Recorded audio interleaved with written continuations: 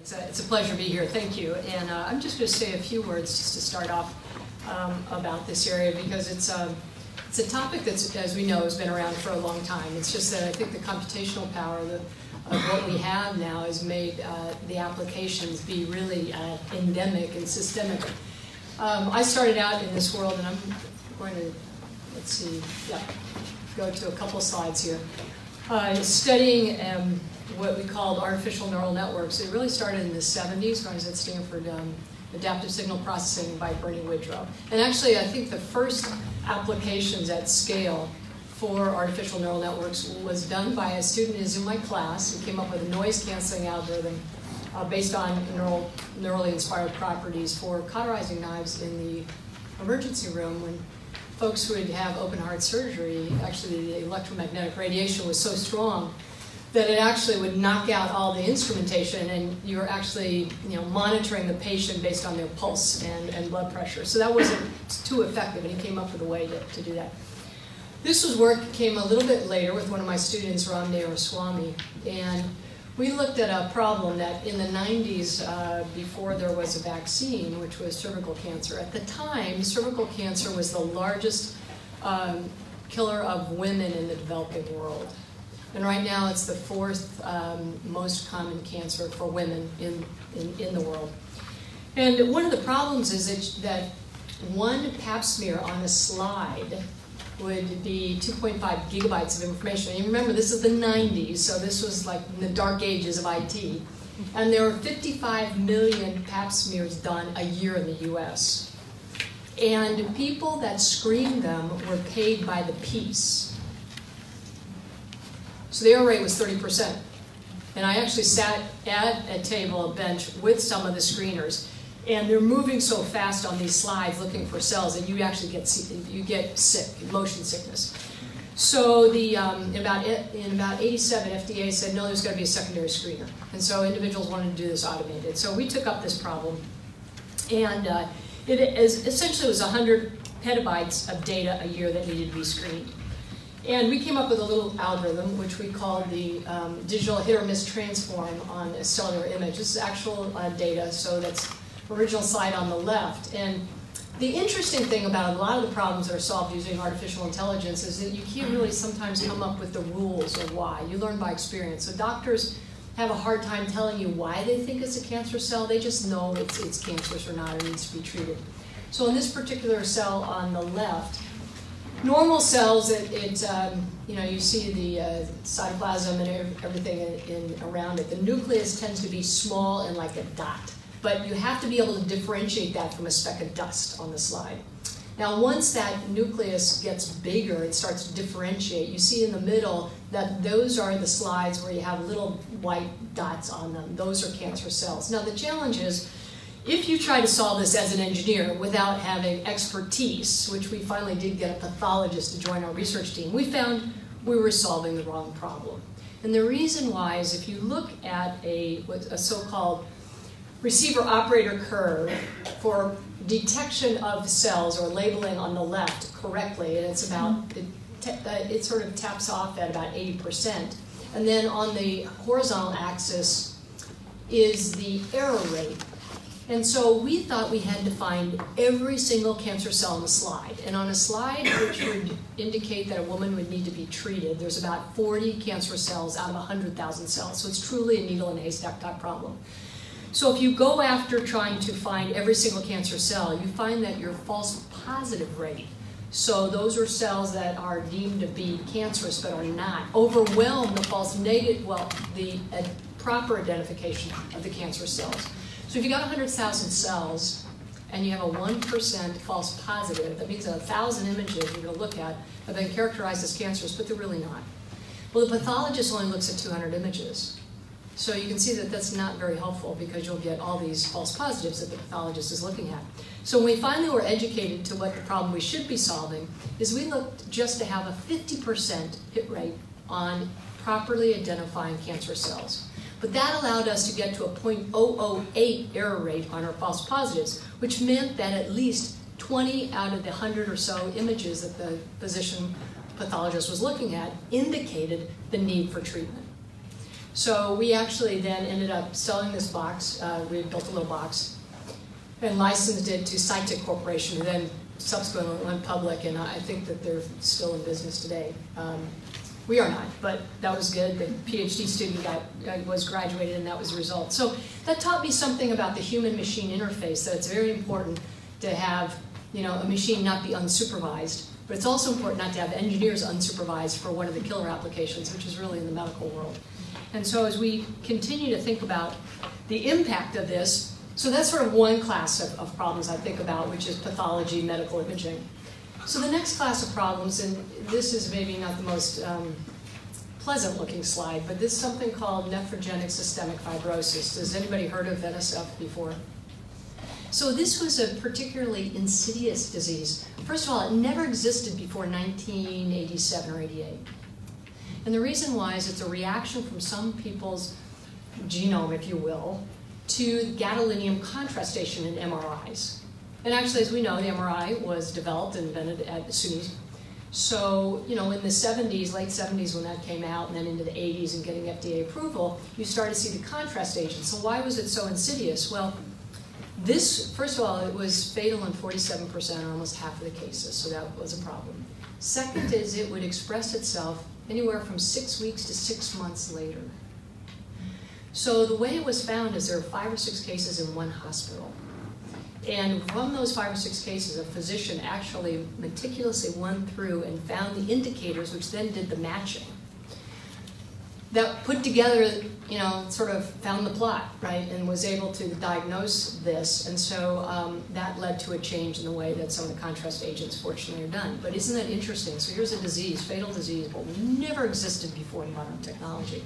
So that's another class of problems. And I think one of the advantages in the state of New York is they say in AI and in machine learning, they who have the most data win. So we have a very populous state. SUNY has probably, what, 9 million independent healthcare or distinct healthcare records, but the state of New York, you know, must have double that or nearly. And so if we have the most data, think of the richness if we were to somehow create that healthcare cloud where our researchers throughout the whole state, the public and privates, could work together to look at trends and identify features and classify them. And so that's one aspect of, you know, the applications of AI. But it turns out, as we know, right, today it's estimated that the AI total addressable market is about $1 trillion, and it's expected to quadruple in the next 4 years. So it's growing at, what, about 70% compound aggregate growth rate. If we think about the industries that are headquartered in the state of New York, there's over 50 Fortune 500 companies that call their headquarters here. SUNY, for example, educates 1/3 of all degrees in higher education. So if we're going to prepare the workforce that's going to drive this economy, that's going to give this differential of about $1 trillion in GDP, if we can harness AI, similar to the way the steam engine made an impact on the economy, you know, 100 and some years ago, we need to have an educated workforce. So I think the 2 killer applications, and I know that Commissioner Reardon and I've talked to, all of us have talked about this, is we've got to be able to educate the workforce. So to me, the 2 killer applications would be healthcare and education. And so I'm not going to say too much more because I might have said already enough, but I haven't looked and been able to talk about these slides since my PhD student graduated in the 90s, so it was really nice for me.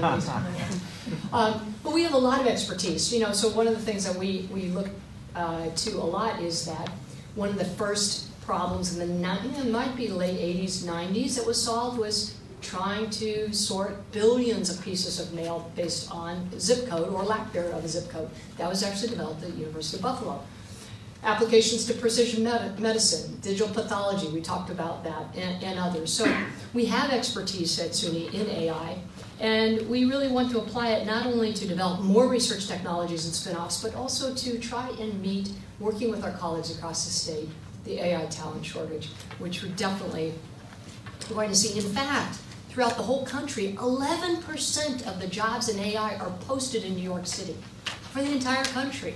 So that is a challenge to all the universities in the state to be able to prepare and educate that particular workforce. So we're developing a New York Institute for Advancements in Artificial Intelligence. And I just want to point out with a couple quick slides at least from the SUNY's perspective, and we can put all the colleges and universities throughout the state on this map, but it's geographically diverse, but it's also, in addition to geographically diverse, it's got a lot of data. So we've got, 1 million or more students in many locations, and we actually, when you look at this educational ecosystem, what I sort of stepped back and looked at is, it's a network within a network. So we need to develop what we call SUNY Reloaded, and move from institutional curriculum to institutional learning, and from knowledge in silos to a networked ecosystem. And this is a whole nother talk, and I really don't have time, or else Jim will change the locks next door. So I'll just move on and say that I think the important thing is that we are a connected world, and if we can figure out how to connect our researchers, students, and staff to the data and network their applications in AI, that's going to be a real win. So I'm just going to flip ahead and just say, end with what we're sort of, for lack of a more imaginative name, the iEcosystem Project, where we think about how we can collaborate across the state, create sort of an education ecosystem where all the information is in a place where people can go to access it, do research on it, and get trained, so that we do continuous learning, so that you don't find yourself after 10 years out of a job, because you've been continuously upskilling as you go along this continuum. And that's what we hope to develop in terms of our individualized education and ecosystem work. So I think I'll just conclude with that. So I'm super excited to hear from the panelists who actually know something about the most recent advances in this field, and just really appreciate you all being here and can't wait for the discussion. Thank you.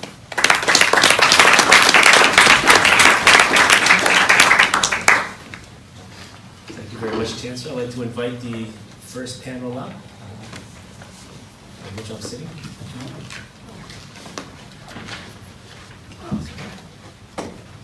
Hi there, I'm Steve Skeena. I'm the director of the AI Institute at Stony Brook University, and we have an exciting panel here today. Let me just quickly give names. The biographies are in the the handout.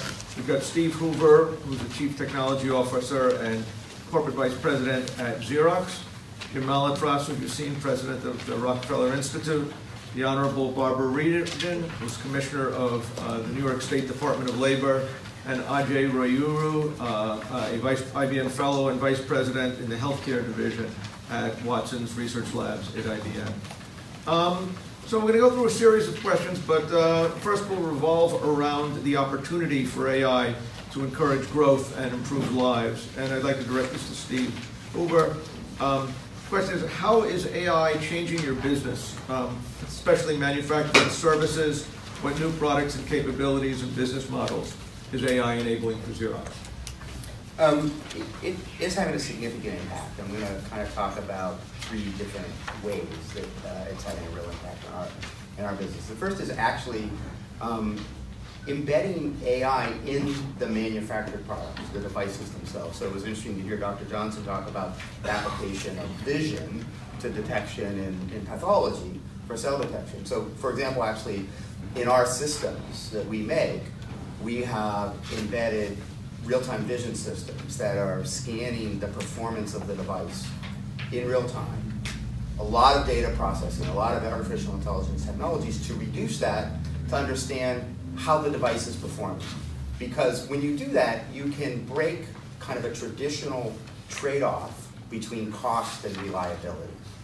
Because that added intelligence of what's really happening in the machine in the real time, sensing that and feeding that back, allows you to make either more cost-effective devices that have the same performance, or to increase their performance.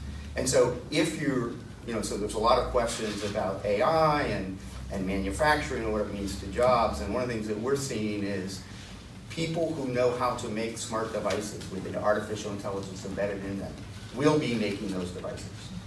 And so it has a significant impact. In terms of service, it has a very similar kind of impact. Because again, this ability now, for example, we manage 2 million devices across the globe. And the ability to take data from each of those devices and understand what's occurring in real time. What's the state of that device? Is it functioning well for the customer? Isn't it? And to actually learn patterns over time that would predict failure. So we can proactively actually repair the machine before it breaks. Or maybe send a signal to that AI inside of the machine about something that's going to break and change its performance so we don't even have to send a tech rep out. And so again, this ability to understand lots of data, to reduce it down to what it means to the operation of the device. These are the kinds of things that are really going to dominate devices in the future. And so when you think about the traditional skills of manufacturing things, mechanical engineers, electrical engineers, well, right, we went through a revolution 30 years ago where, you know, for example, at Xerox, I have as many people writing software that control the device as I do mechanical and electrical engineers. And the same is true for automobiles and almost anything, you know, that you buy today. Then we're going to see the same thing as artificial intelligence becomes embedded in those machines. And embedded into the technologies. How do I route service engineers to the right place? How do I optimally route the placement of service parts for them? So all of those technologies. So the third area I want to touch on is actually in how you design things and how they're manufactured. So there's a lot of, we're kind of through the hype cycle in 3D printing. So I assume most people are familiar with the idea of 3D printing, and it was this kind of backwater thing, overhyped, and if you're familiar with the Gartner hype circle, we're kind of, you know, in the trough of disillusionment, but coming out the other side. This is a very, if you don't know it, it's really interesting to look at. It's a classical pattern for technology adoption. We've seen the same thing for AI in the past. We'll see that again here, but it's a predictable pattern. But the point is, one of the really valuable things about 3D printing is two things, right? One is I can make something in quantity of one. Normal manufacturing processes require many copies. Well, we know in today's world people want customized, personalized things. That's what our digital lives have taught us. The other thing is you can actually make things that you can't make any other way.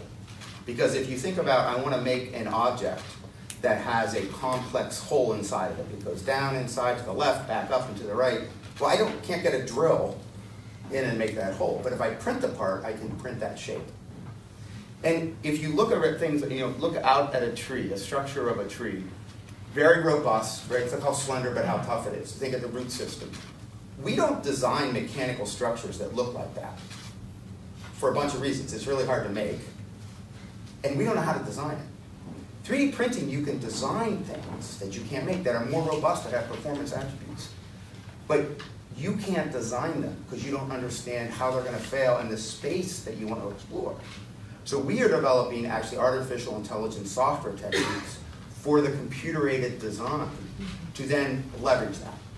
And again, the people in the future who are going to dominate in manufacturing, where jobs are going to be the people who understand those things and can develop that software, can develop then 3D printing systems, and who can make goods in that way.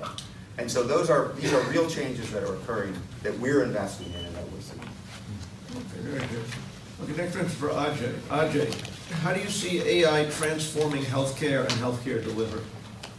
So, like all industries that have gotten digitized, AI is the next change or transformation that these industries experience. And healthcare is a very good example of that. We went from keeping records in doctors' heads to keeping records on paper to keeping records digitized. You know, we've seen all of that in the last several decades. And now we are at a point where the encounter of a patient with a physician actually leaving a digital record. But there's a used to be and there is a now, which I think is going to be different from what we will experience in the future. And this change, if we use AI properly, should allow us to experience this change. So let me just describe what the differences are. Just recall what was your last event at a physician visit. You got poked and prodded, a whole bunch of stuff was collected from you, and hopefully, if that gets used properly, the next time you go to your physician, a fraction of that information gets reused. And I'm being generous when I say fraction. Okay? Most often, it is just the top page that gets reused. So digitalization actually is creating a record, but is not yet creating the reuse of that data in a manner that will benefit you and the decision that is being made about you. So that is the transformation that healthcare is expecting to make by using AI. So more specifically, how I think AI becomes relevant in healthcare is just being able to know what to measure.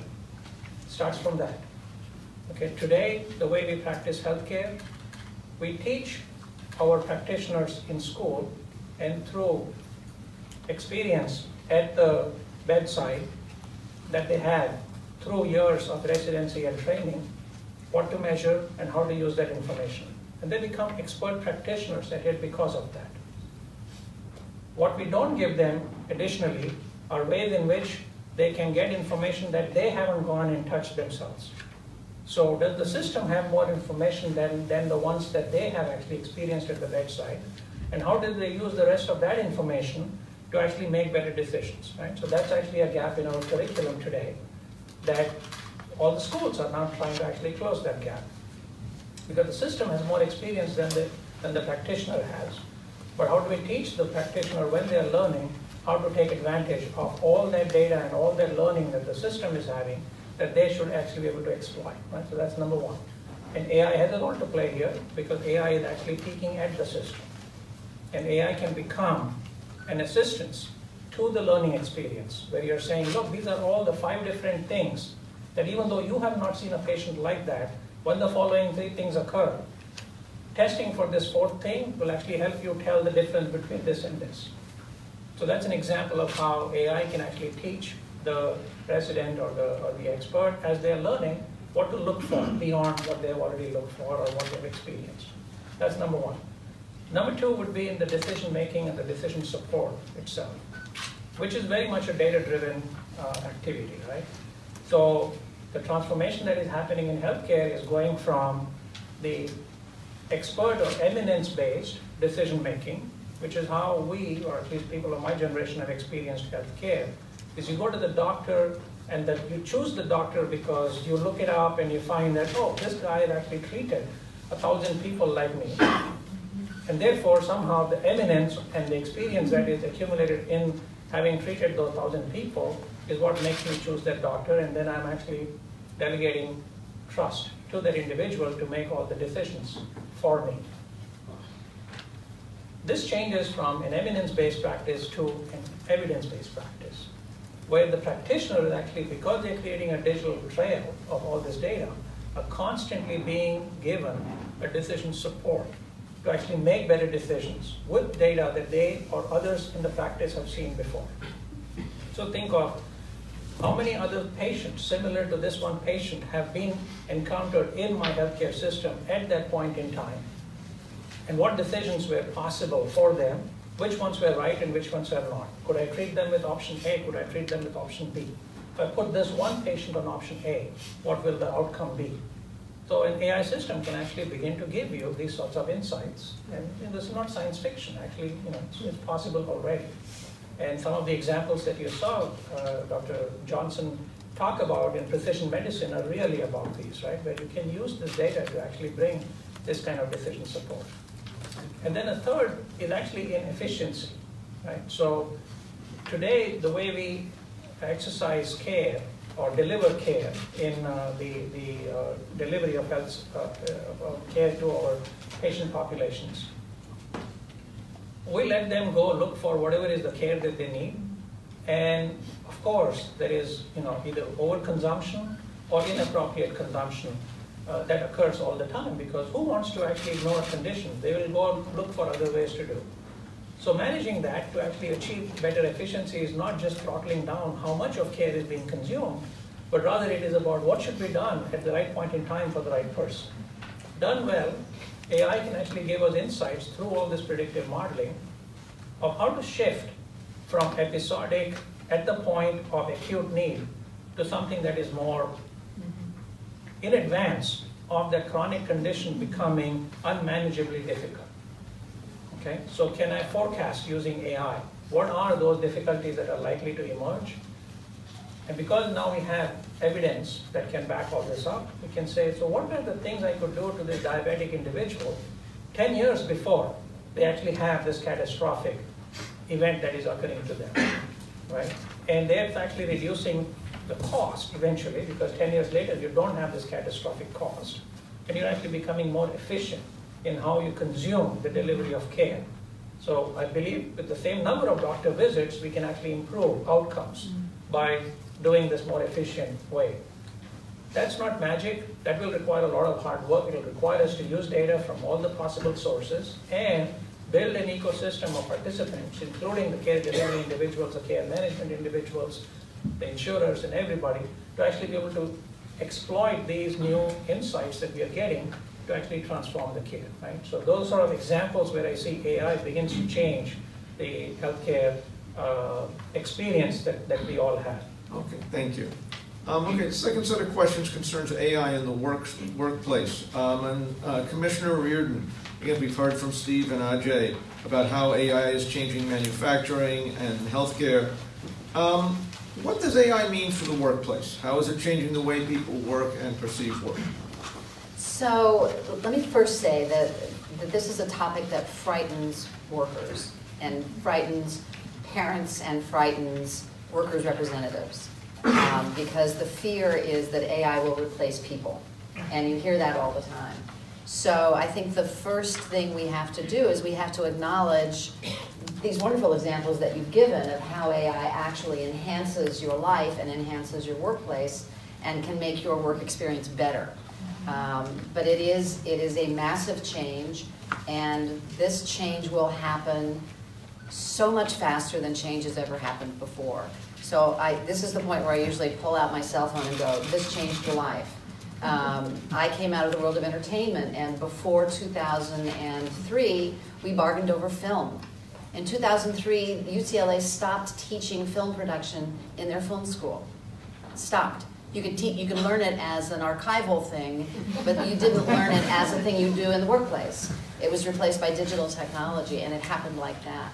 And I think these kinds of changes are going to happen even faster as we go, into this new world. But I think the first thing we need to do is help people understand that it is an opportunity, and it's not going to make workers redundant. There's certainly kinds of work that will become less useful. It means that when we educate our workforce, we have to educate them to different standards and on different issues. We talk all the time about how important STEM and STEAM, is to the new people coming into schools. You can't overemphasize it. And if you do not have some kind of education that allows you to interact with the computerized workplace somehow, you're going to be left behind.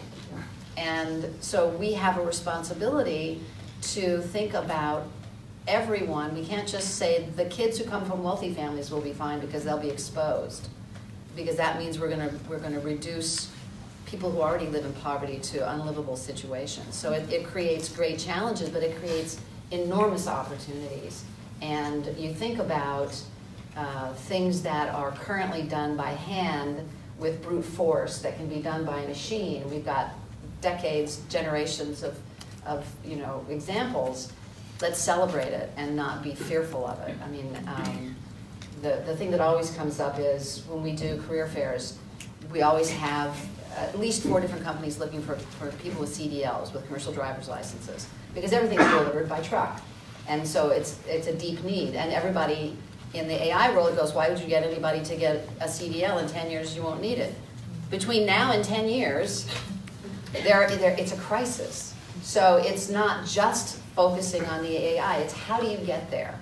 And for work, we do a little bit of triage in our career centers. They're the people who need a job right now regardless. They're desperate, they have to pay their rent, they have to feed their family. There are people who have some lead time to do a little bit of training, some upskilling, whatever. It's a short amount of time, maybe max 18 months. And then you have people who aren't in the workforce yet, and they have a long runway. But that runway is not 10 years, unless they're in grade school. And so you have to think about what's the audience for the work that you're planning for, and how do you help them make those steps so they don't get left behind as the information changes. The expectation of lifelong learning is absolutely crucial to this conversation. You can no longer expect to get a 2-year degree or a 4-year degree, or even an advanced degree, or an apprenticeship, and never go back and learn more.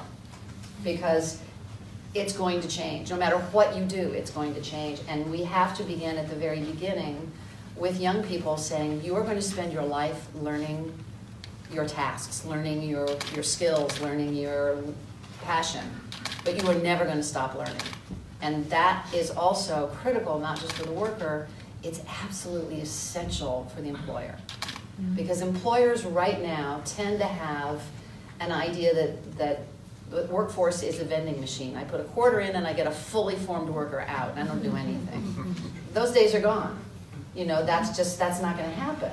So employers also have to understand they have to invest in their workforce. That is as important to them as the steel that they build with, or the 3D printer that they create things with. That workforce is a vital part of their success. And it is a shared success. Workers are valuable.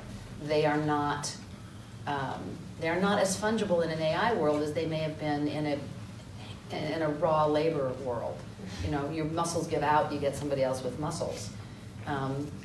This is a very different world, and so for employers to understand the value of an educated workforce, a continuing pathway of learning, and for a society to value those incremental increases in knowledge that everybody has to get, and I think that's a huge difference from what we do now.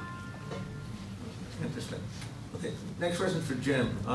What opportunity is AI creating for the labor market? The business world and industries are changing, the workplace is changing. What does this mean for jobs, and especially for the state of New York? Doom. Utter doom. No. I think, to revert to everybody's point, first of all, I love 3D printing. We have a very successful 3D printing manufacturing facility in the North Country, which is going gangbusters. So when we put our minds to something in New York, we get stuff done. So I love the fact that we can take something and get out of that trough and do good things. Whether we like it or not, it's happening, right? That's always the thing. We don't want Napster to go online and digital music. We're going to stop it. We can't stop what's going on. Innovation happens. The question is, how do you transition and harness it? Either we're going to win the race economically, or China's going to win the race, or Europe's going to win the race, or New Jersey. And we can't allow New Jersey to win the race. That's the worst. That would be the worst situation. Mississippi, probably a close second, but New Jersey's pretty bad. Laura Schultz is our senior economist here. She just put out analysis. We're going to lose 53% of our labor force to automation. But that is a scary thing. Innovation does run into normal human people with families. So for every time, who goes through who uses the Easy Pass here now to go through their tolls? Those are all people once, right? We forget. Those are people with a paycheck and a job and a family. The question is, how do you transition our workforce into those? And that's the thing, that's why we have Assemblyman here and Roberta here, what we have to grapple with. There's enormous opportunity. If there's a transition, while we're losing 53% of our jobs to automation, we're actually growing net jobs over the course of that time. But there's one thing that Roberta mentioned. About 44% of our state right now has a post-secondary degree. We need 65 or 70% of those folks that have a post-secondary degree, because that's where it's at with respect to these jobs. It's not your muscles anymore, it's your brain power. So unless we're doing this transition thing, I think the Chancellor mentioned it, unless we're harnessing that economic and education ecosystem now, we are going to lose jobs net out, and it is going to go to New Jersey. And I'm going to be very sad about it, because there's going to be people down the street that are going to be upset that we didn't get our collective act together to train the people to get them into these jobs that are coming. The second thing is, and I think this is where the opportunity is, we're talking about $1 trillion. Just think of the possibilities which you can leverage with a little bit of the state investment. $1 and can turn into $1 million, $2 million, $3 million in investment, and that's a perfectly great thing to have in New York. If we don't do those things now, we're also going to lose out on the economic sector, and we are going to run into problems with our future economic growth and people living here, and it's going to create that downward spiral if we don't capture some of these things now. So I think there's plenty of opportunity, but there is the human condition. There's the human side that we have to focus on, and we aren't, I joked about the robots, we aren't robots. There are living people behind it. It's easy for me to say, sitting in a think tank, which has a nice, comfortable job. don't worry, you're going to lose your job to automation, but there's plenty of opportunities for you. That's kind of like cold comfort for people, right? Well, thank you for that, but what about my job? So we have to do everything in our power to create those things. The thing I fear sometimes is, because I come from one of the sides of the political spectrum, is we then rush to, well, we have to stop it, we have to regulate it, we have to stop the train. Like trade, for instance, and I get a little out there on trade. Trade happens all the time. You can either put your head in the sand and say, you know what, forget it, we're not getting involved, and then bad things happen, or you learn how to harness it while protecting your work sector. That's exactly the same situation we're in now. So we have to balance this really difficult act, which is how do you take care of people in today's economy, in the future economy? How do we set up an education system to help with that? The chance to put up a slide to say we constantly have to do individualized education, that's all logical stuff. But you know how hard it is to move the vast bureaucracy of a public higher education system today? Well, for some people, it's easy. I think some people are beginning to regret it. It's like, what do I get myself into? But I think you have to take these big institutional players, including public policymakers, who do have electorates to listen to. And when the electorates are upset and saying, why are you taking my jobs? They don't care about all the scientific discovery. They're saying, I just had 15,000 voters at GM lose their jobs. And that's a real outcome. And by the way, it's going to be Christmas in a month. So how do you do all these pieces? I think Roberta has it absolutely right. And I think our scientists have it absolutely right. But we have to connect those two things together because on some level, there's a disconnect. What people hear is the peanuts. One innovation, and you lose your job, but don't worry, we're going to make it up on the back end, trust us. We have to develop this over time, exactly the way we're doing it now, having labor, having workforce development, having education sectors, and the innovation sector together working on these things. But I think it's an enormous opportunity, because if we don't harness it, we're going to lose. Someone's in the race to win it. Someone's going to win the AI race. Do we want to win it, or do we want to lose it? And I can't have New Jersey lose it, because then I get all sorts of people in public policy mad at me, and we can't have that. So, thank you. So again, to the theme of workforce development, Steve and AJ, this one's for you guys. Okay, is there a talent shortage in AI and relevant technologies? What kind of skills are you looking for, and what kind of people are you hiring, and where are they coming from? There definitely is a shortage of people skilled in these areas, basically in big data analytics, in machine learning, in artificial intelligence. We actually have done some reskilling of our staff to create that. We are recruiting talent. You said where from? Globally. We have, on my team, we have there's about 2,300 technical staff members who work at Xerox, that are on my team. Actually, about 900 of them are in the state. And we have other centers in California and Oregon and in Canada, and then we do have a team in India. We're recruiting in all of those places, and we recruit the best from around the world.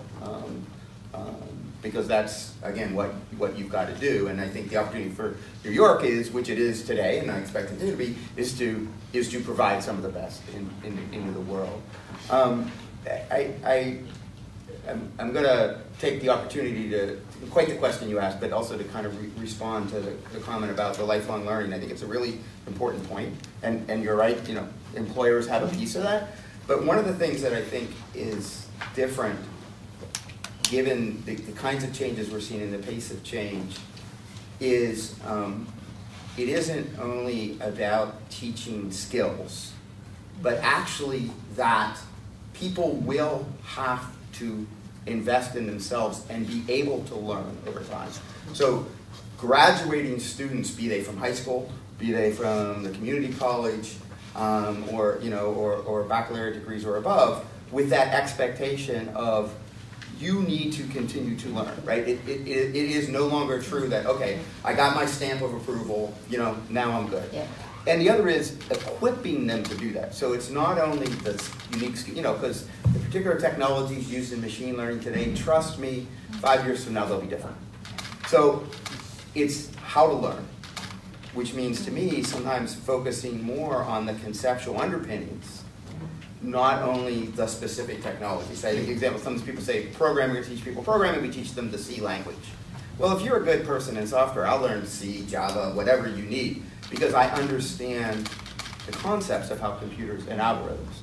So we need to really focus even at those, and this is, I think, a difference, even at that level of the high school graduate or the 2-year degree graduate, some of those conceptual things, because they're going to have to also learn. And so I think that's it's a different mindset and a different way of thinking about what is it we're teaching them. Because I can tell you the specific skills I need over the next 6 years. I can't tell you what they are 20 years from now. Ivy, what's the experience at IBM, Hire? Yeah, so we, IBM, are one of those employers in New York State that Chancellor Johnson mentioned. And we are, IBM as a company itself, undergoing a transformation. So we look at what our skills base was and what it is now and what it will be in the future. They are not, these three are not the same. So where we are now, we actually are taking our employee base and systematically giving them opportunities, both within what they do as work, as well as hours that we ask them to go spend while they're doing their job, additionally learning things that will prepare them for the future. For some individuals in some careers inside IBM, that is still optional. For many individuals whose day job is actually changing, that is not optional. Okay, so there's a minimum of 40 hours, for some it is 400 hours. You say, okay, within the year you're actually going to go do all these things.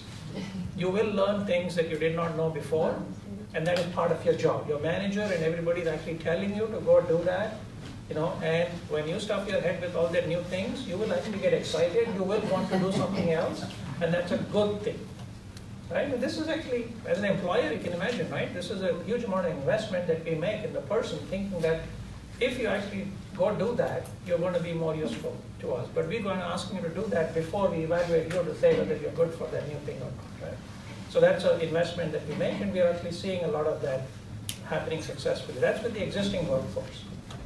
But I think in terms of the skills that are needed to prepare us for the future, and this is because we are in SUNY, and it's very relevant for us to reflect on this. We have to prepare the future workforce with skills that make them very relevant for these careers in the future. I think one important point that came out from Roberta and Steve is these are individuals who you should not expect are doing the same thing for their entire career.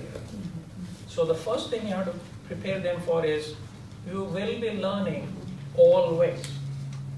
Okay? And you will teach yourself always. You shouldn't be waiting for somebody else to stuff your head with things. You should actually be stuffing your head with more things that are immediately useful. And then you are more useful to this changing world, right? And whether it is AI or some other change, you're actually much better prepared for it. So we participate in the PTech program that the Chancellor listed as one of the educational activities. IBM is a big participant in PTech. Not only do we participate in training some of those students, we participate big time in giving them exposure to careers in IBM. We hire some of them, and in fact, I think it's the first or second batch of PTech graduates are actually in IBM now, and they're flourishing, right? So to me, that's actually reaching all the way into the early stage of the educational career, preparing them in the right way, and then making them move. And they become role models, both internally and externally, for how we are going to be preparing for the future, right? So this starts with PTech as an example, but whether it's graduate school curriculum. So one pet peeve I have is, back when I was in school, or people of my generation, we used to get schooled in something that was really, really deep. And you get evaluated on that, and you feel very good about the fact that I know so much about this little thing that I can now graduate. Right? And graduate school is all about that. And I think we need to change that a little bit. Okay? We need to give breadth, useful breadth. And I don't know how to do that yet. Okay? But you just think of AI as an example, artificial intelligence. Artificial intelligence is not one thing, actually. It's a way of thinking. So you have to teach that way of thinking and encourage them to actually explore that way of thinking in as many different places as possible. So it's not one course, it's not one thing in machine learning, It's how do you bring data and how do you bring insights, apply them in the right way, so that it actually changes what you're doing and actually becomes bigger and better, right? This way of thinking, you have to actually make it a thing that you explore in every part of the curriculum. That's sort of the horizontal piece. And then the vertical piece is really going deep, like we did in graduate school. How do you actually solve a problem that you thought was unsolvable? You know, that's what we learn in, at least as a science graduate, you know, that's what we learn. How do you go try and solve something that was unsolvable? And we saw an example that the chancellor gave. You do that actually by using data. Okay, so earlier in our careers, we used to have the experience where gathering data was such a hard thing that the moment you got a little bit of it, you got so excited, published a paper. That has changed now. Okay, we have to really teach our students how to exploit all the data, not just gather a little bit and call it success, but actually exploit all of it. And that's a way of thinking, again, in the depth, that in each curriculum, you have to actually go make that happen.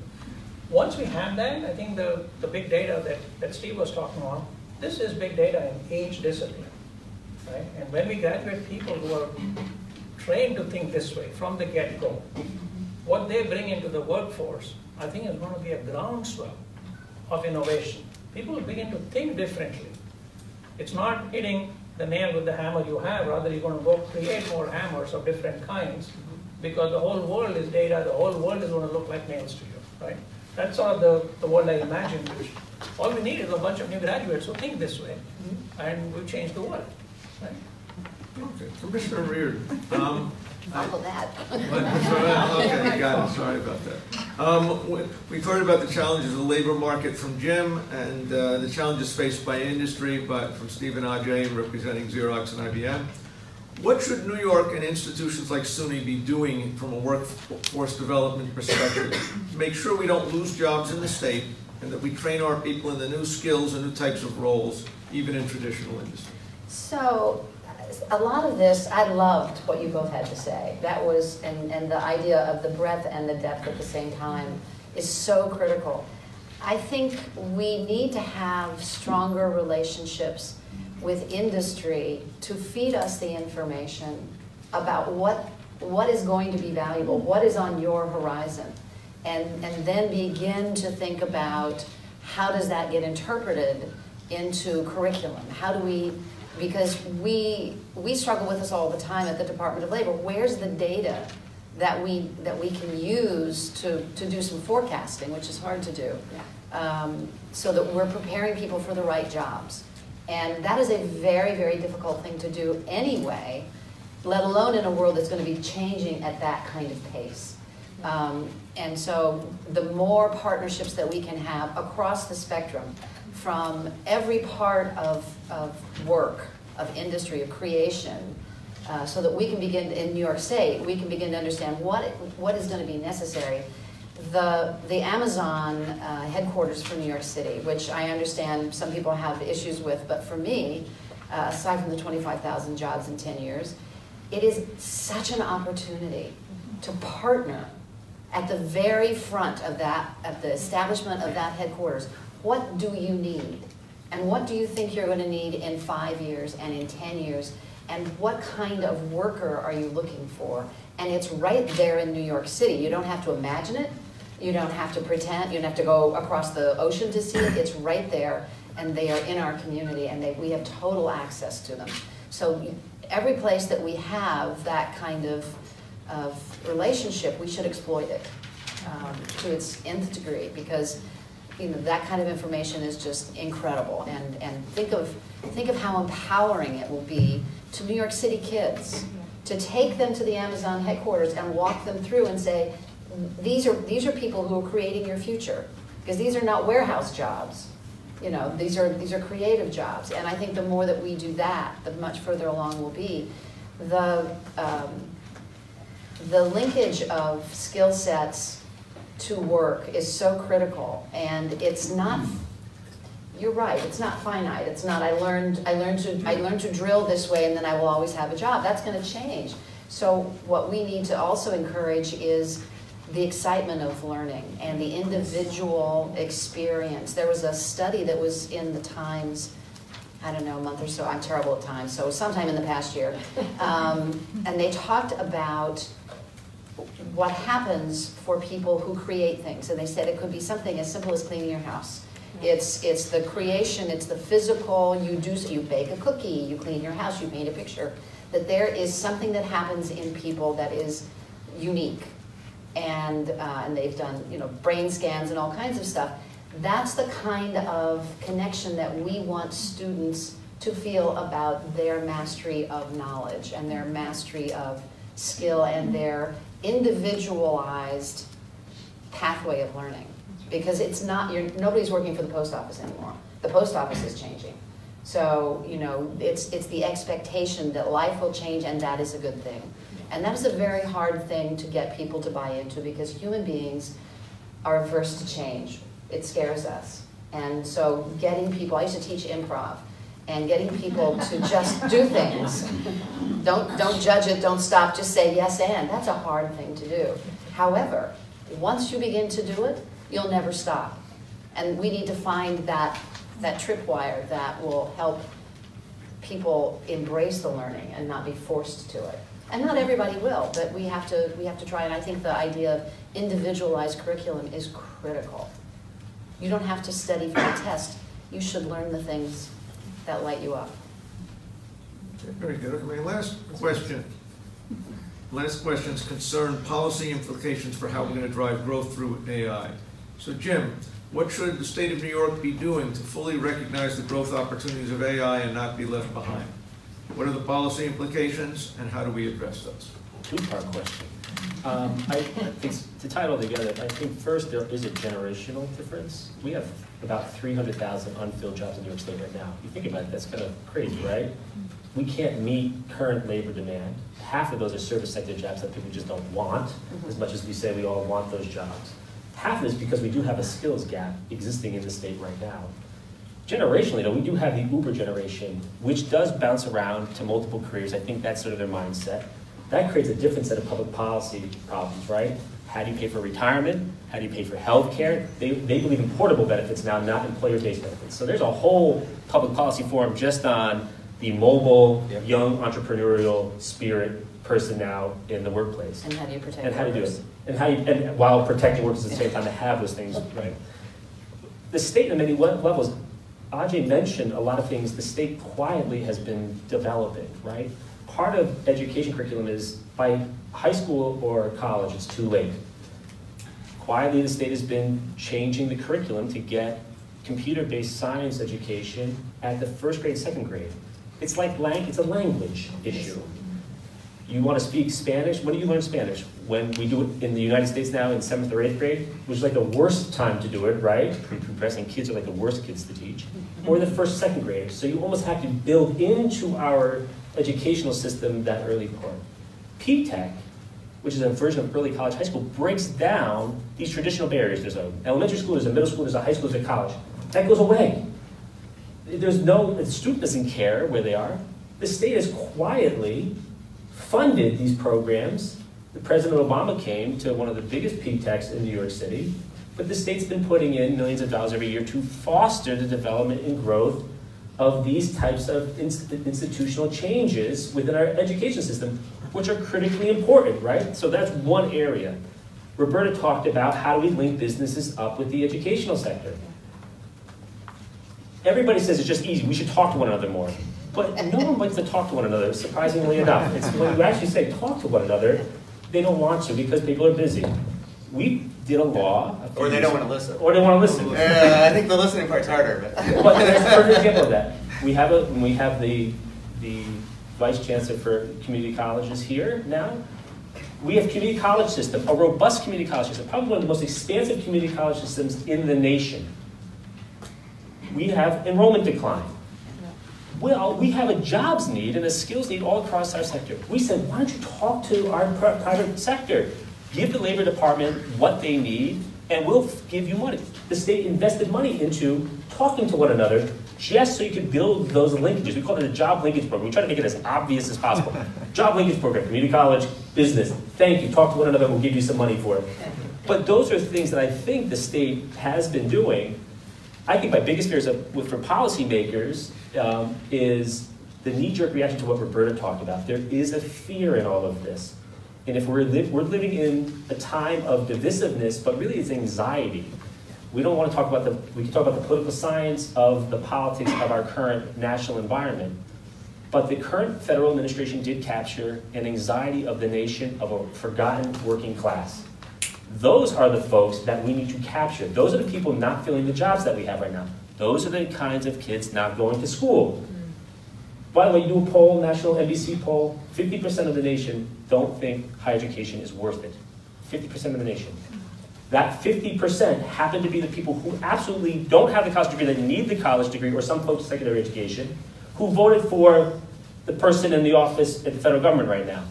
But they're capturing something there. But that's a crying, they're shouting at the policymakers, it's for you guys to demonstrate your value to us, that you believe in what we do in our mission. So I think we have to take some of these things to scale now. Early college high schools, curriculum development, linking businesses, especially in a regional approach, because you're either going to win or lose. And right now we have some of the pieces in place, but I don't think we have it all knitted together in order to win the big battle of the economic forefront, the innovation forefront. So I think that's some of the things that we have to do and take to scale. And be willing to take on some of the traditional, you said change, people are anxiety change. Why not do more curriculum development changes in school? Welcome to education in New York State. How hard is that? You run into teachers and you run into parents who are saying, well, what's all of this? Changing my school is just right, and don't tell my school what to do. You run into community colleges saying, well, don't tell us what to do. You run into industry saying, well, we know better than they do. So you have to almost facilitate, what government can do is foster and facilitate that conversation to happen, or everybody loses. So I think we're doing some of those things. It's how you do it on a scale now, which I think is the most important part. I think the biggest fear I have is 5 years from now, we don't do it, the jobs are going away, and we're actually not replenishing our workforce in a robust manner to fill these jobs. We're going to have more unfilled jobs versus less unfilled jobs. Okay. At this point, I'd like to open up the floor to questions from the audience. Any questions for our panelists on the general topics of AI, business, labor, the economy? Yes. And if there's a microphone over there. Hi, thank you. I'm just going over here so I can see well. I'm a political scientist, which means I study people, and those people respond to the kinds of innovations and interventions that we're talking about. So for everything that we do, for every innovation, for every technology, for every policy, people are going to respond to those. So the question is, how are we preparing both the innovations that we're doing and the workforce to deal with the people that we're expecting to have to interact with these innovations? So in healthcare, that would be patients. In social services, that would be the clients who are coming into an agency. This goes back, England wanted to tax people, and they decided to do it based on the number of windows in a house. So what did people in England do? They bricked up all their windows, right? So their taxes would be lower. And the same thing happens with EBT cards, and it happens with the algorithms, right? So if you are algorithm now in Pittsburgh to predict who is more likely to abuse their children. And one of the predictive factors is, have you used alcohol services? So that just disincentivizes people who need help from getting it. And so for every, we talked about the pace of technological change. People are adapting just that fast to those things. So what are the kinds of strategies that you're doing to help people interface with these technologies and help the workforce help people interface with these technologies? I'll take that from... First of all, just so, she's not just a political scientist, for the record. She's the director of policy research for the Institute, so she's a little bit of a ringer. So. That's a real political science That's a real political science question, so I'll defer to my colleagues. So, I'll answer that from the healthcare practice, first from the patient point of view, which is actually quite, in my opinion, actually is very easy for patients to see what that change is and for them to embrace it, right? Because they actually suffer from this inefficiency that I was giving the example of. They know that the system is not doing as much for them as they want to have that system do for them. So take outcomes as an example, healthcare outcomes. If you have a condition and you know that the best outcome that is possible is of this kind, every patient thinks that I should be getting that best outcome. But the reality is the best is always not the mean. So there is a difference between the mean and the best. For us as practitioners to actually educate the patient that if you participate, the mean actually gets closer to the best. While you are part of the mean, you actually will experience something better than what you're experiencing today. That's, we have to show the patients that outcome is what is going to cause them to adopt whatever the transformation is that we are suggesting to them. I think a bigger barrier or perceived barrier is actually in the healthcare practitioners, not just the physician, but also care manager or whoever. All of those individuals, they are accustomed to doing things in a certain way, and they have been trained to do things right by their training. Now you're telling them that the data is actually going to tell them something additional, and they have to use that in addition to make a decision that is different from what they were trained to make. So this is actually a shift that we have to have the practitioners achieve.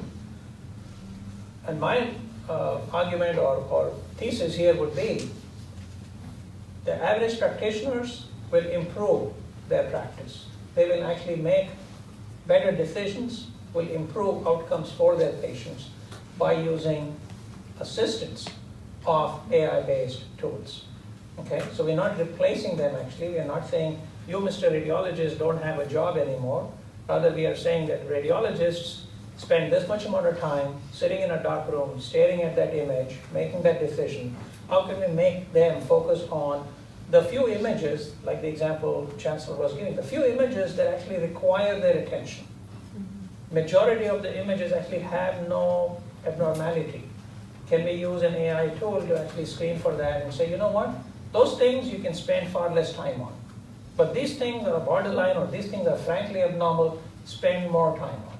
So what we have done with that is we made the practitioner actually improve their efficiency, focus on things that seem to be abnormal or borderline, and actually improve the outcome, right? So my answer is really the adoption. Yes, it is a change, adoption is difficult, but by giving better outcomes to the patient and giving better outcomes in the hands of practitioners who can practice AI better, we're actually causing them to adopt, right? So that will be the logic that we have to use with them. So one of the things we've really been focused on for a long time actually at Xerox, which becomes even more important as technologies get more complex, is this idea of what's called user-centered design. So it actually starts, so rather than start with the technology, you actually start with who's going to use it and what is their problem. And we hire people, so this is really an interesting job opportunity for the future. I don't know, but I guarantee you some of those 300,000 jobs you can't fill are in this area of human-centered design, or what's called ethnography. And so we actually hire people at our research centers who come from a social sciences background, cognitive psychology, ethnographers like Margaret Mead who go out and study, because we go out and say, how does a doctor make that diagnosis? How not only do they make diagnosis, but when they interact with the patient and order some care, what is it all that they're paying attention to? What will make it easier or harder for them? And then we form teams of people with that kind of expertise, with the expertise in the algorithms. And so this idea of user-centered design, there's a whole set of knowledge and skills there that I think is a really important actually area and opportunity. And also for some people feel left out. Well, it's all about the technology, and what if I don't want to be the algorithm? Well, great, don't be the algorithm person. Be the user-centered design person. But learn how to work in a team to synthesize something. And you have to understand enough about the technology, not to design it, but to have that interaction. And so focusing on that end user and really understanding that problem and thinking that through and going right to the source are things that we do to make, and you're dead right, the more complicated technology gets, the more important that is. I think one thing too is the incredible need to democratize the skill sets. So there is this idea, the 50% of people who say college is useless because they don't have it, they don't have access to it. There's a sense that for some people, I'm going to be left out of this because I'm not good at math, I don't like science, I live in a poor region, you know, we all know the reasons. So we have, as a society and as a state, we have a real responsibility to democratize access. The great thing about digital technology is it is highly democratic. You know, it's in my former industry in entertainment, it reduced the cost of production so anybody could do it. You can shoot a movie on an iPhone. It completely opened up a whole world of creation to people who had been shut out before. So AI has the ability to do that, but we have a responsibility to make sure that that's open to everyone, because otherwise you are definitely going to end up with silos of people who are left out. And in a democracy, the people who get left out are the people who get angry. And you don't want to see what happens when that happens. And it's just not right. So, you know, it's the Gandhi thing, you know, be the change you want to see. You know, you have to, in your own practices, make yourself open to the change and include everybody. It's why you have to have diversity, because it is a stronger way to do change. When change is only done by a select few, you create real problems. A more diverse workforce is a more equitable workforce, is a stronger workforce. It's a stronger country.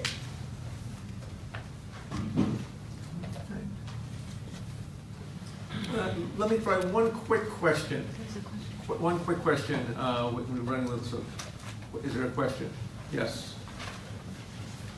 Thanks. I'm Colin Garvey. I'm a graduate student over at RPI, PhD student working on AI.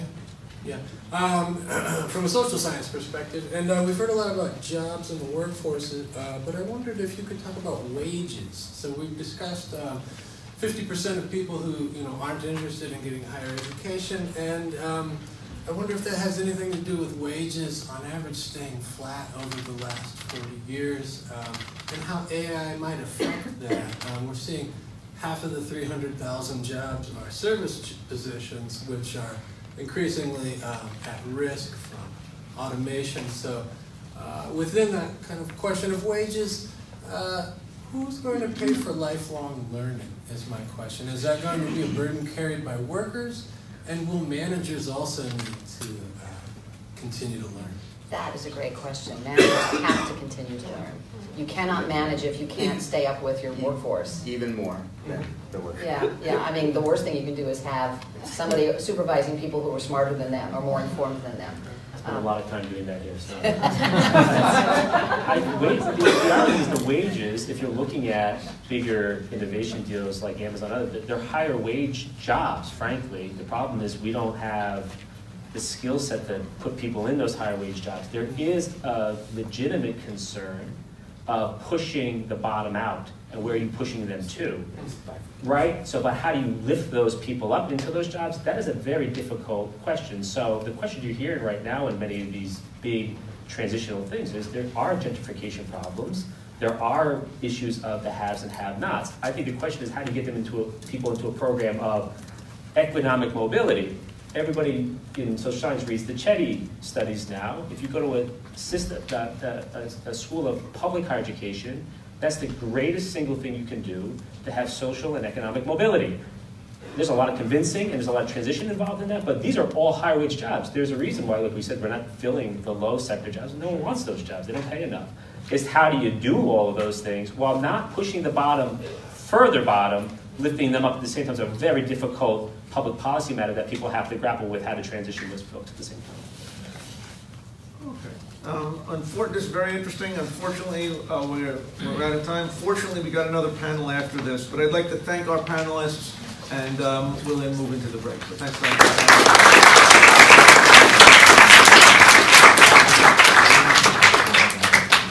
Great, thank you very much.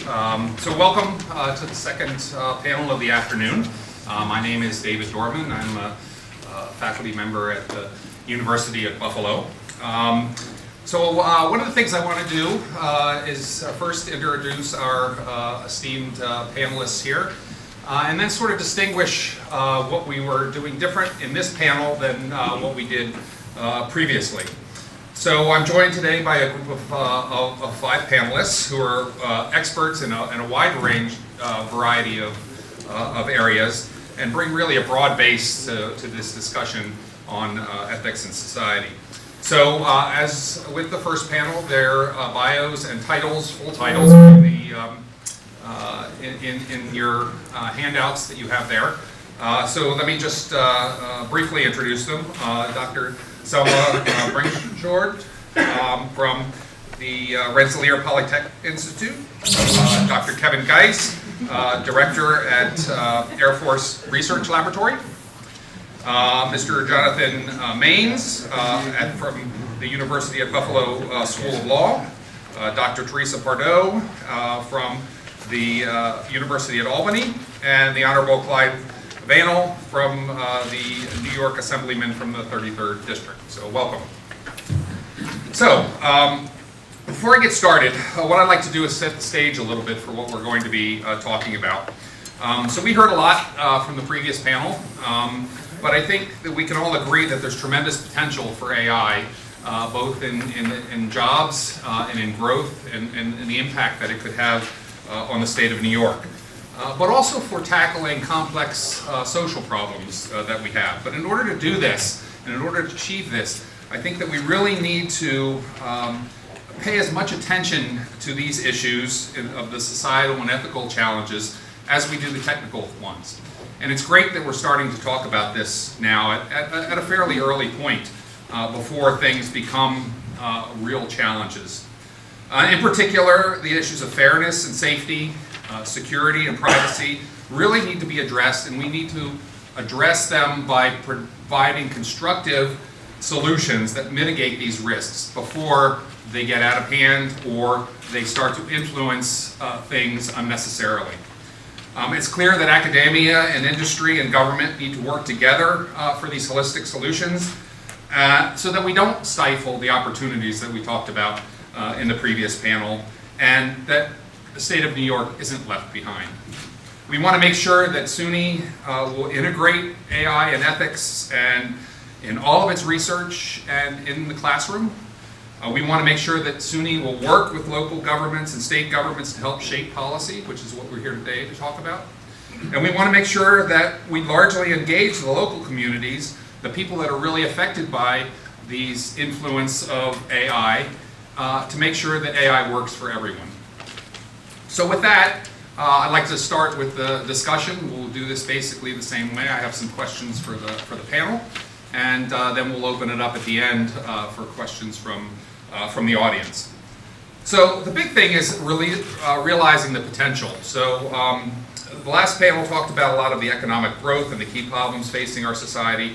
Assemblyman Vanel, you are obviously an entrepreneur, an attorney, a community advocate, and you sit on the chair of the Committee for New Technologies in the Assembly. So you have a broad perspective of what we see as the real challenges here. So I was wondering if you could comment and give us your thoughts on what we need to do to ensure that the state of New York benefits fully from AI, and in particular, what challenges do you see in addressing these things? Well, first of all, thank you for having me, and I'd like to big kudos to this, the Rockefeller Institute and to SUNY for putting this together. Now, so I am the chair of the subcommittee for Internet and New Technologies, and what's very interesting, when it comes to making policy and with my other policymakers in this space is the information gap and the apprehension towards technology, the apprehension towards the progress of the future. Some of my members don't use ATM machines. That's funny, but it's scary. It's scary to see how when we speak about the community and the general public's apprehension towards the progress of technology and how it's going to affect the workplace. How is it viewed? Is that challenge viewed as something that is scary, or do we see the opportunity? And as someone that has the bully pulpit, someone that has the opportunity to speak about these things, how do we as policymakers address it? I'm from the greatest corner of the earth, Queens. And in Queens, there was some great news that happened last week. One of the biggest companies in the world is coming to Queens.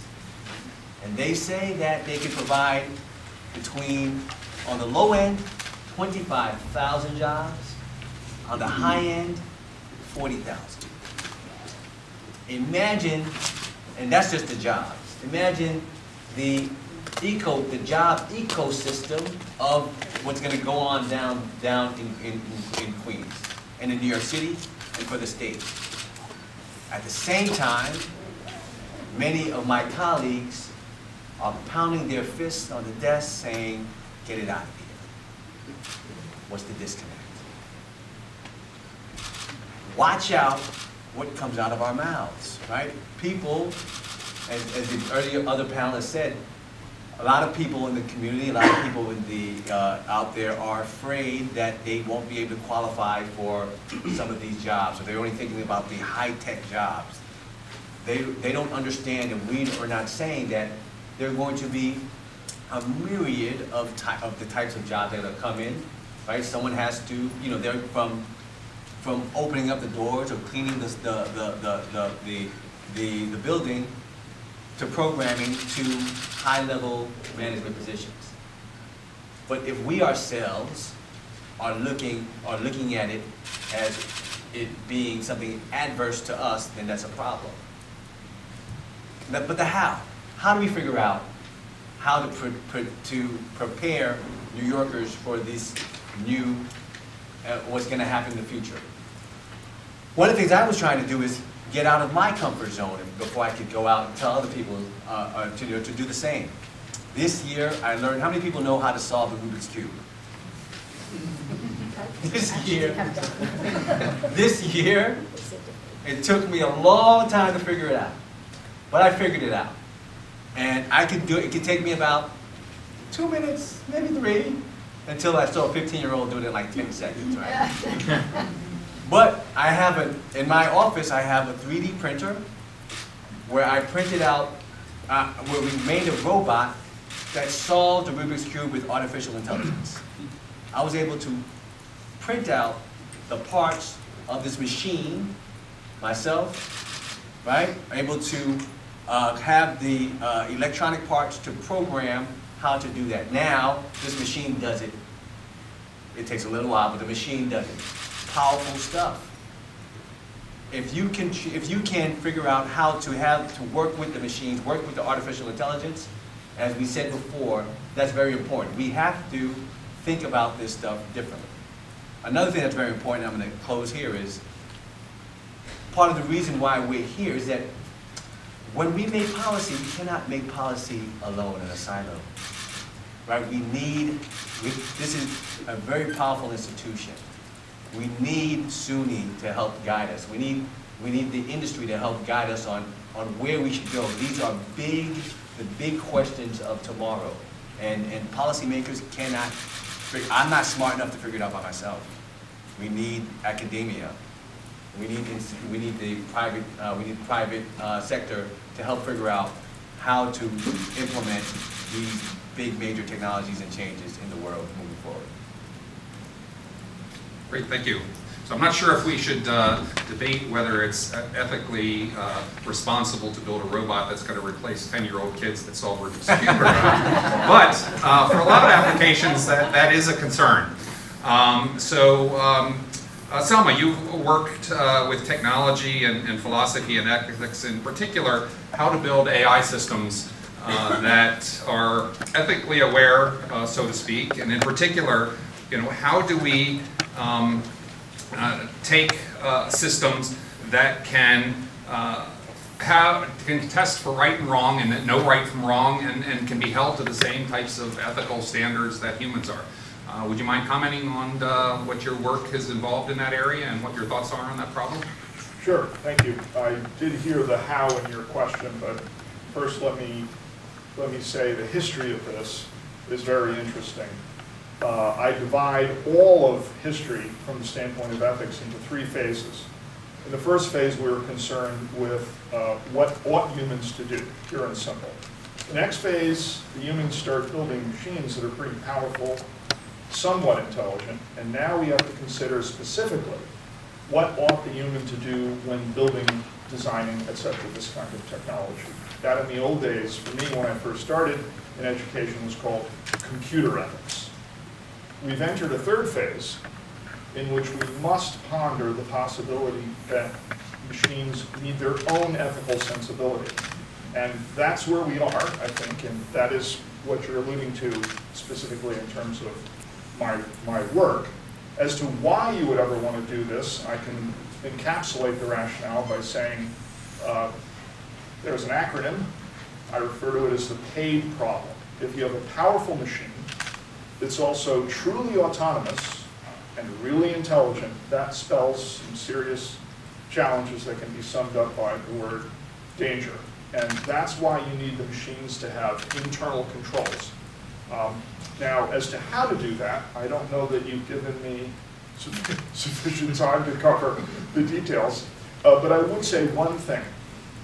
You have to figure out, at least in the way my project is approaching this, to mathematize ethical principles and ethical theories. Because ultimately, there is no other language for a machine. No matter how intelligent it is these days, you don't walk up to Siri and start giving a disquisition on utilitarianism versus divine command ethical theories.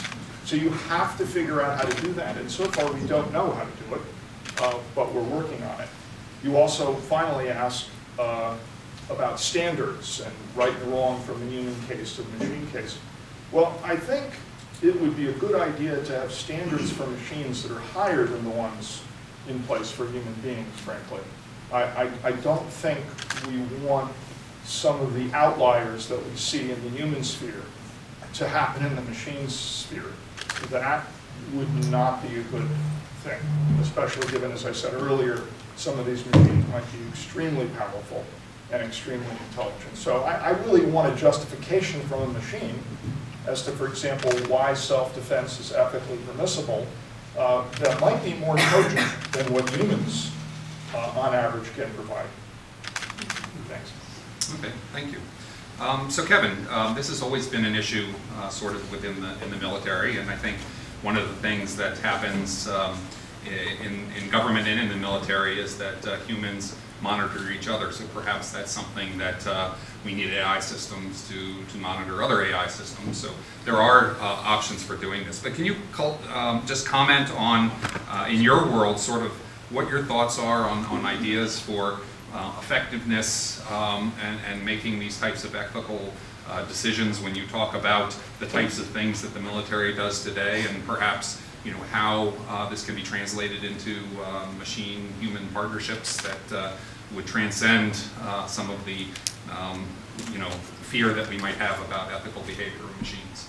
Sure. A couple comments on pretext. So first of all, I can't get in between the New York, New Jersey conflict. The DOD is here for the entire nation, so can't help you there.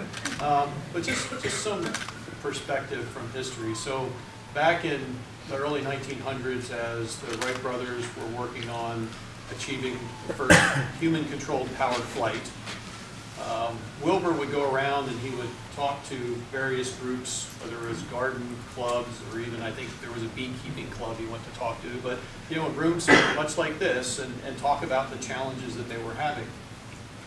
And one thing that he continually emphasized with that group was that the key issue that they had was not the engineering of the contraption. It was having the knowledge and skill to operate the machine. So I say that in the context of the organizations I come from. It's the Airman Systems Directorate and the Air Force Research Lab, and our whole focus is what is the role of the human within the technology that we're developing.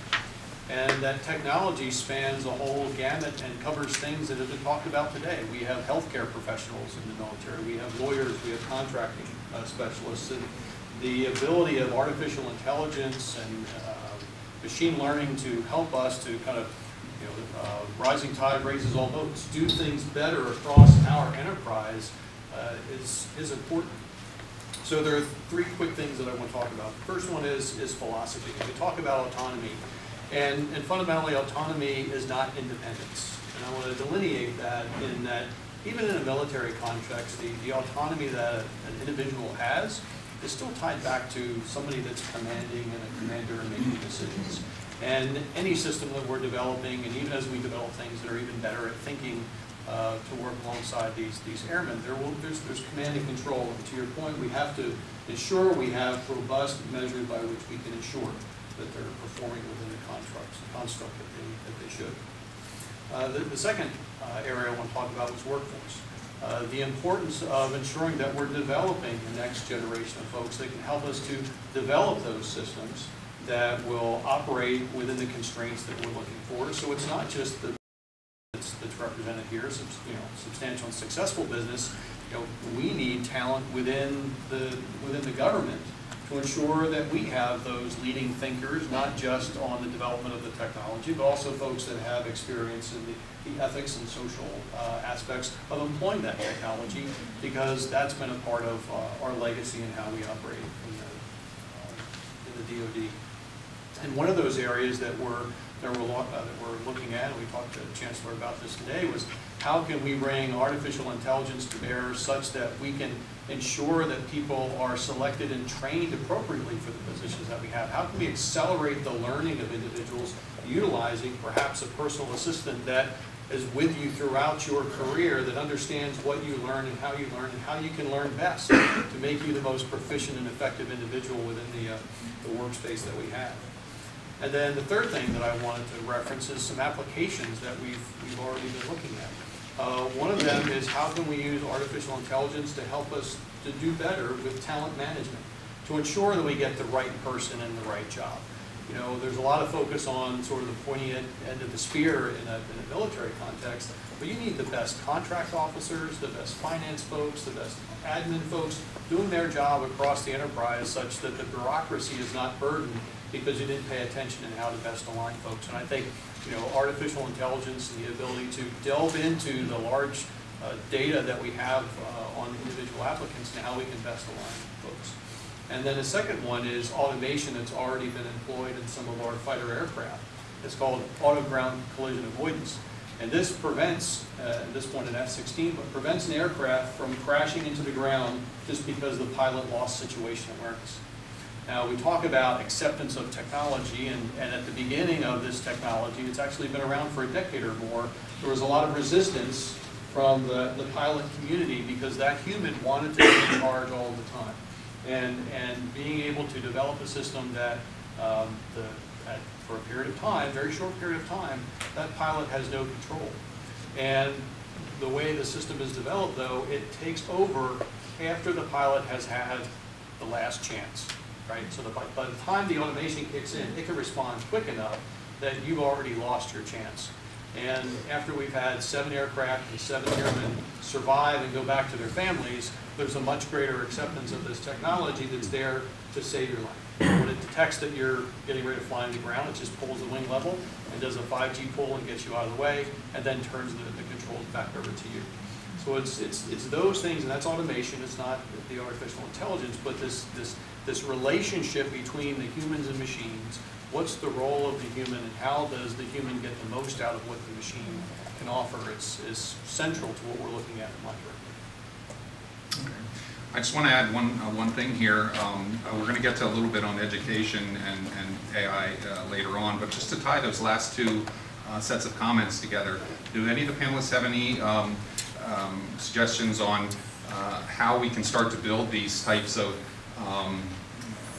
AI things into our education of whether our students or continuing education, so that they can monitor and understand systems for ethical behavior and understand how things are that might be getting out of hand, because we are going to have humans that are going to be monitoring these systems, working side by side with these systems.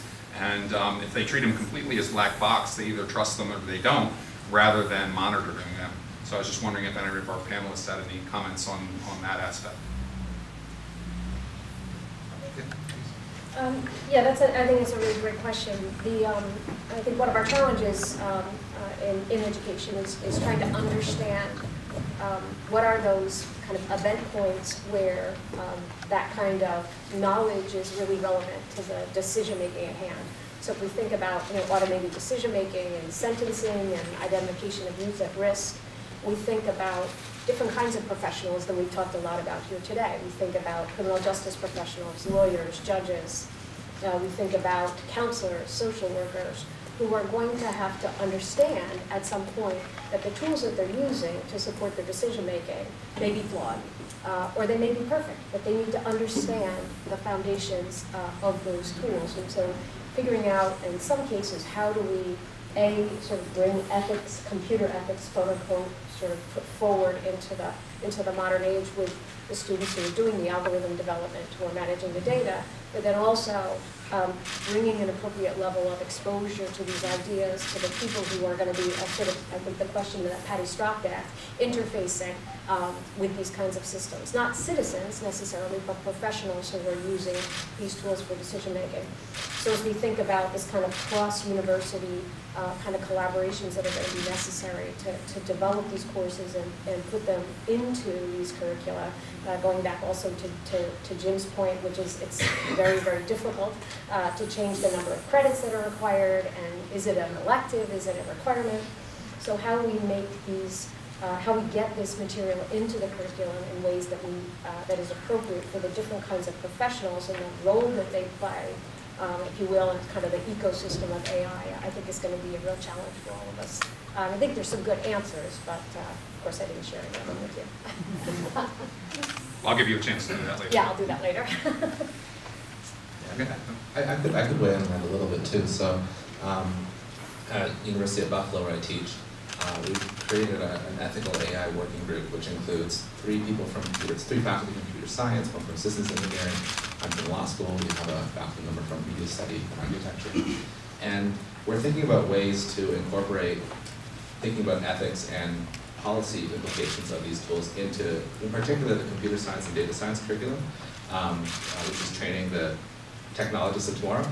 And we're thinking hard about how to make this sort of interdisciplinary. So one idea that we're thinking about is to have students who are working either on a capstone project or on some practical project to sit down with lawyers who are studying future lawyers, I should say, who are studying the legal constraints within which technologists have to operate, and sort of talking to each other, identifying issue spotting, like you're scraping data, is that going to raise a problem under the Computer Fraud and Abuse Act? You're collecting information from users, have you thought through the privacy implications of that?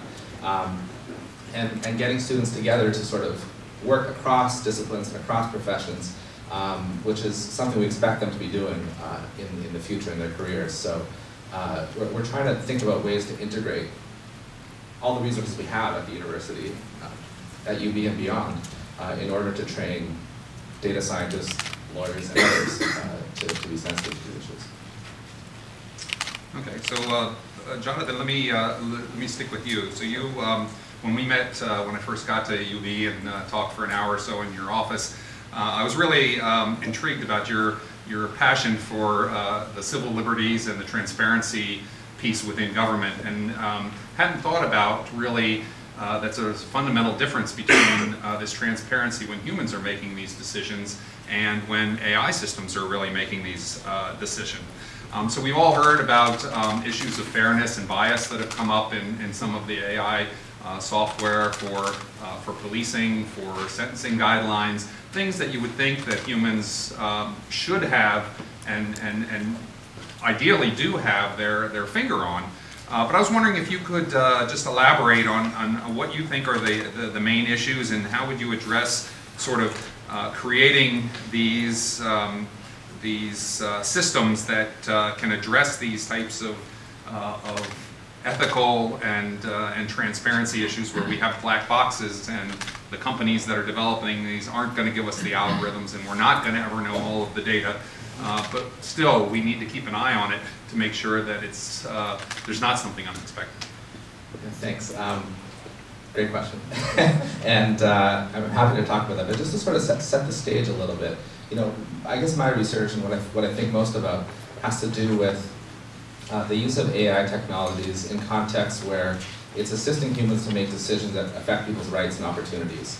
So, as Teresa already mentioned, judges now are using risk scoring tools that are developed using machine learning algorithms to inform whether somebody's going to be let out on bail or going to be kept in prison awaiting trial, or in jail rather, awaiting trial. Similar tools are being used at sentencing to determine how long a person will be sentenced for. In the child welfare context, there are now screening tools, again developed using AI methods, that are meant to predict whether a child is at risk of significant violence, the likelihood of significant violence, and to make appropriate decisions about how to handle that case. In the employment context, we're screening resumes using AI tools. Our healthcare decisions are increasingly informed by AI. So, and this all creates enormous opportunities, as we've heard. The vision here is that we might be able to have more objective, unbiased systems. We can sort of eliminate the human frailties from these systems. That's the vision. Increasingly, though, I think researchers in this field have realized that these systems can encode or incorporate the biases that already exist in the data that is fed into especially machine learning algorithms. So, for example, if you think about a system that's predicting where crime is going to occur, and one of the major inputs is where arrests have taken place in the past. Well, if the police are focusing on a particular neighborhood or a particular marginalized community, they're going to be overrepresented in the data, and the algorithm is going to suggest that the police go to those places, even if in fact crime is occurring just as often elsewhere in a city, for example. So we have to be aware of these risks that we're encoding bias, we might be laundering biases through algorithms, sometimes maybe even exacerbating them. I think increasingly we're sort of thinking about how to deal with those issues. And I think one important potential solution, I think there's no silver bullet to this problem. It will require a combination of private sector thinking about this, government, researchers. But one important piece of this, I think, is transparency, as you mentioned. So if we don't know how these systems work, that they're even being used in some instances, if we don't have a sense for how the data was collected or what the system was optimized for, it's very difficult to identify whether there's likely to be bias in the system.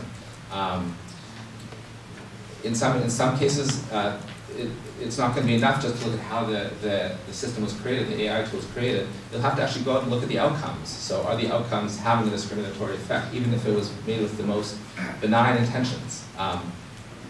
And in this context, I think transparency is sort of key. One interesting suggestion that's been floated in policy circles is the idea of an algorithmic impact assessment, so that when we're deploying an algorithm in a context that will affect people's rights and opportunities in a significant way, there should be some obligation on the entity that's using the algorithm to disclose that they're using it, to discuss the purpose, to discuss the sort of values that went into designing it, the testing that was done to validate the algorithm, so that the public has some confidence that it's been vetted, and so that there's actually some incentive on the part of the people who are using the algorithm, the entities, the government institutions, or private companies, to think about these questions before they deploy the algorithm. And that seems like an interesting regulatory intervention, sort of a light touch regulatory intervention that might be useful in this context. We're also thinking about the way that we as a university, as a research institution, can be helpful in this space, and it strikes us that we're sort of uniquely positioned as kind of a trusted third party. We're interested in truth and justice, not on particular sides, right? So that's part of the reason why we convened this ethical AI working group, was to have the scientists talking to people who are thinking about policy, so that they could think about how to develop these AI tools in ways that are sensitive to the policy and ethical concerns, and likewise so that people like me are not floating solutions that are just flatly inconsistent with the way that these systems work, right? So we understand the technical aspects. It's also, I think we can also play a valuable role in doing empirical research on how these systems are operating. How humans are interacting with AI systems, for example, is a fruitful area of research I think we're well positioned to undertake. even to have access to data that might otherwise be protected by trade secrecy concerns or other proprietary information. Universities might be a place where we can have access, subject to sort of confidentiality restrictions, to do the research that's necessary and sort of assist industry and government in that way. So those are some of the things I'm thinking about when I discuss that more. Could you invite me to your sessions? Yes. I think when you have an algorithm and then you assess it using some of the techniques that you're pioneering, that's the pleasant situation. We have to realize that if you've got an explicit algorithm, that's great. But if you've got a black box system that's computing a function through standard statistical ML today, it's redundant. It is a black box. So you don't have an algorithm.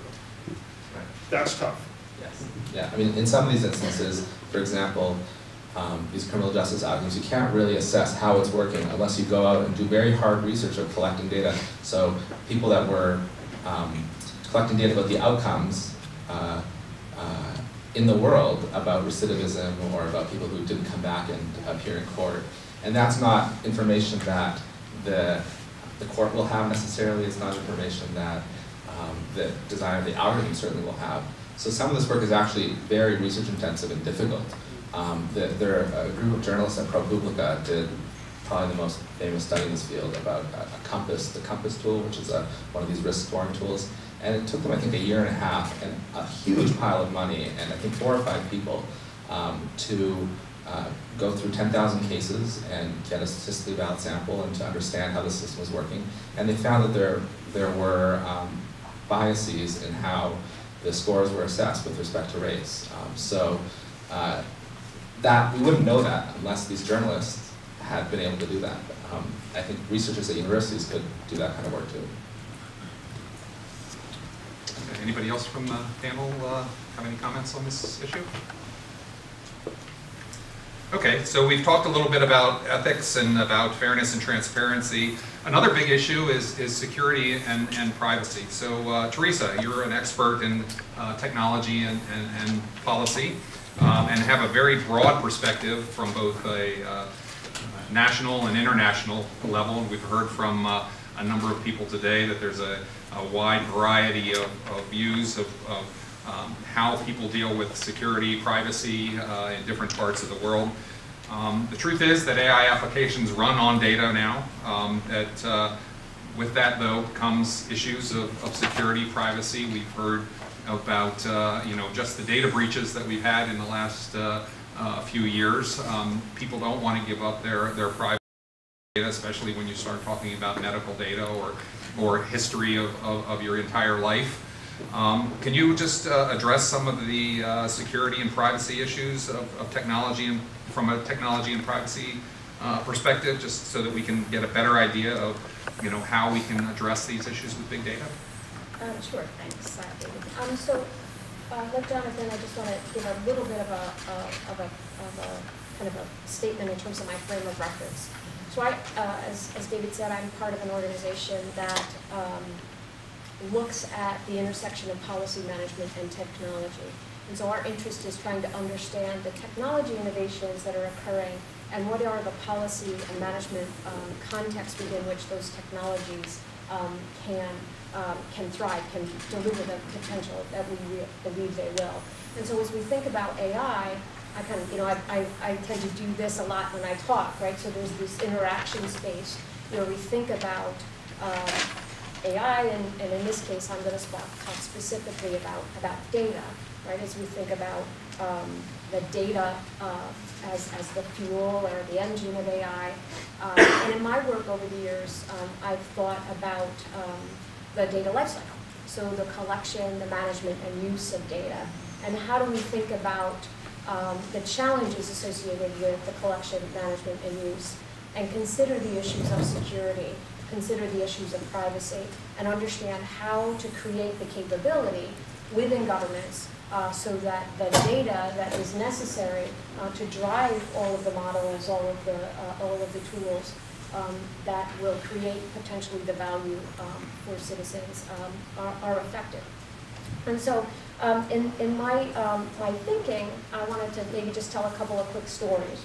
right? So a few years ago, I was working with a group of people from a number of different institutions, and they were working on a book, Privacy, Big Data, and Security.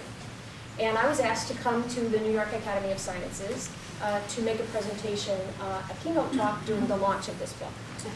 And I thought, oh heavens, how am I going to, these are data scientists and economists and statisticians. And while I have some background in computer science, I'm primarily social science, thinking about public administration issues and technology innovation in that context. And they said, no, Teresa, what we need you to talk to us about is why can't we get the data we need to drive our analytics? What's going on? How do we understand the challenges associated with our efforts, or that are challenging our efforts to get the data that we need to do the kind of big data analytics that we know are necessary to deliver value in the way that we all had imagined possible.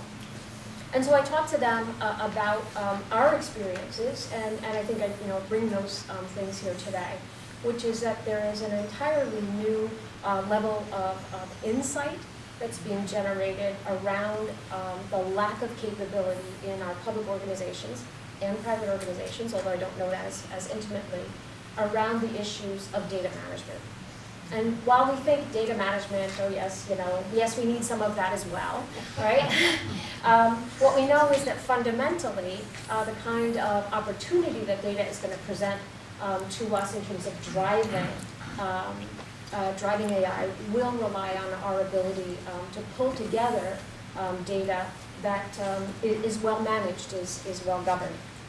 So I talked with them about the critical role of data governance in terms of the issues of privacy, in terms of the issues of security, and having to convene a kind of experts who understand a particular data set, or if you will, all of the data sets that are available in a particular organization, and understanding the implications from a security and a privacy perspective of this type of data, the types of data sets, the record series.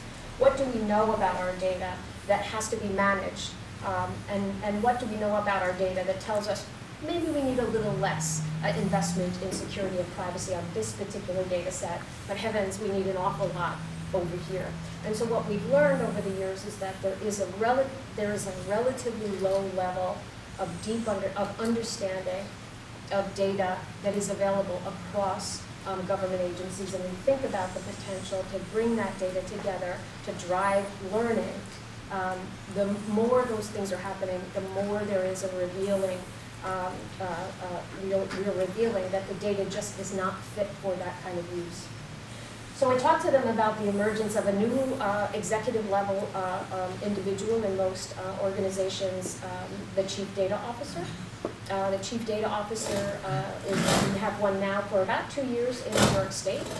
And that chief data officer is thinking for the very, very first time about the creation of an enterprise-wide data strategy. And so creation of an enterprise-wide data strategy includes a set of priorities.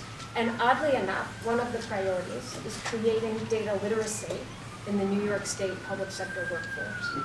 Data literacy, right? We're not talking about C or AI programming skills. We're talking about data literacy. What's a data element? What's a data set? What are acceptable ways to use this data? What are the potential security and privacy issues? Right? So we have to think about these kind of questions, and we have to think about questions such as what data do we actually have as an organization? What data do we need to think about in terms of this privacy and security issues, and what kind of technological solutions are possible, and what public policy solutions are necessary for particular kinds of data sets? So we worked also with this group and talked about their frustration due to the lack of policy frameworks that would allow them to present a policy to a particular public agency that said, yes, of course, you may have the data. And because often those statements don't exist, the default position is no, you may not have the data. Or yes, you may have the data, but you need to apply for the data. So a few years ago, here at Rockefeller Institute of Government, CTG, together with some other colleagues, brought together health policy research from across SUNY. So we have Buffalo, Stony Brook, Binghamton, lots of other places, Albany, of course. And then we invited a set of colleagues who, from the New York State Department of Health, who have tons of data and lots of questions. And it was sort of like, you know, speed dating. Because these individuals had not been able to come together easily to explore their common interests, they had not also been able to create the kind of data sharing capability that was necessary. They each, in their own effort, bore the burden of addressing the privacy and security issues. And the consequence in those cases, in many cases, was that if they had a one-year grant to answer a very specific public health question, it took 9 months to get the data. They had 1 month to do the analysis and 1 month to write the report. That is not what the expectation is. And so thinking about how to create these policy frameworks that address on an enterprise level security issues, privacy issues, and that come up with whether the solutions are technological or policy, depending on a particular data set and a particular potential kind of use. So I just want to tell one last story because I think that, you know, sometimes people say, oh sure, we'll just, you know, we'll put together a governance body, we'll figure it all out, right? It doesn't work that easily. Somebody here earlier talked about the range of skills. Right? So we need the kind of skills in our experts and our government officials that allow for the creation of consensus around these very technical kinds of questions. And so how to create that kind of collaboration and coordination capability. I'll share one of my favorite quotes ever from one of the research studies we did on interorganizational information sharing or state-level response to the West Nile virus.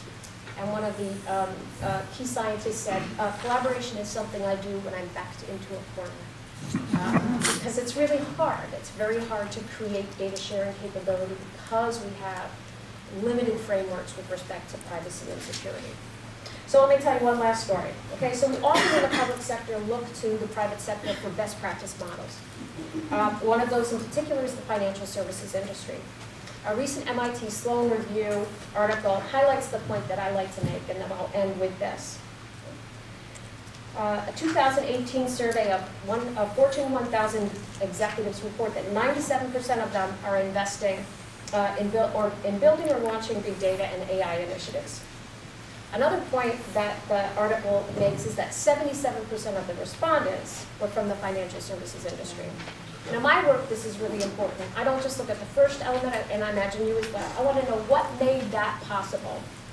So in this case, what we know from our work is that the financial services industry has been investing in data governance and data management at an unbelievable level, over and above any other industry, maybe except for the three letters and agencies in Washington.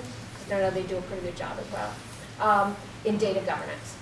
So the financial services industry can do what they do with the data they have because they've invested in the infrastructure that's necessary to make sure that the data has appropriate protections, is secure, privacy is protected as it needs to be, and so they'll be able to succeed. And I think in the public sector, we need the New York State data strategy, which will be, when it becomes, when it gets finalized, will be the first enterprise-wide data strategy of any of the 50 states. So this is a problem, right? I like being in front of New Jersey, but we shouldn't be in front of everybody. But we are, if we get it done. Yes, it's great. It's great. And I would love to see more data being managed more carefully. Yeah. So, thank you very much. Great. Thank you very much. So you might have actually answered Assemblyman Vanel's sort of next question, and that's sort of, how do we bring all of this together? You know, we have you captive here for another 15 minutes, plus the reception, I guess. But you know, if you're talking to now the heads of institutions, what are the roles that the higher education community here in New York needs to do to address this, and what do you think their role should be in addressing some of these ethical and security and fairness issues? Look, we have major things that we have to address as a governmental body and for our society, and it's nonsensical if SUNY, if the academia isn't part of this process, this part of thinking this stuff through. One of the things that's very interesting is that it's difficult to get a law passed. It's difficult to get these big things through. But once you get them through, you know how hard it is to undo that law? I mean, it's funny, but it's very dangerous to understand that our policies have repercussions, right? It has ripple effects. And we're in a very important state. People watch what we do. Not only do other states watch what we do, the world watches. So it's very important for us to try to get this right. And I found that, and as everyone is saying, that with consensus, if we work together, we can get to better solutions. We're not going to get to the perfect solution, but we can get to better solutions. One of the things that, one of the bills that we've been trying to push and pass is a bill, A8821, which is to create an artificial intelligence task force with industry, with academia, with policymakers, to try to figure out where are we going to go in 5, 10 years and in a generation from now, and not have us, because what happens too is if we don't properly put together a framework on how to think this through, we come out with reactionary kinds of policy, right? We see something bad on the news and we try to react, and that's the wrong way to go. So we are, just this conference is a blessing. It's great that we're doing this. Also, what's very important too is we have to also try to figure out how do we message this to the average person, right? How do we make people understand and demystify AI, demystify artificial intelligence, demystify where this stuff is going, because it's very important for people with the knowledge to be able to message it so that people understand the opportunities that are out there, right? Technology creates opportunities opportunities beyond just being able to get a job, right? The opportunities to be able to become an entrepreneur. Right now, you just need a phone and a couch to be able to make money, right? Or a phone and a car to be able to make money in the share economy. That's a powerful thing. I came out with a product that I'm selling on the internet that I created, I made, I protected it. I'm an intellectual property attorney, so I protected it. You can't copy it, blah blah blah. But what's a blessing is that you're able to make passive income now with the technology that's available.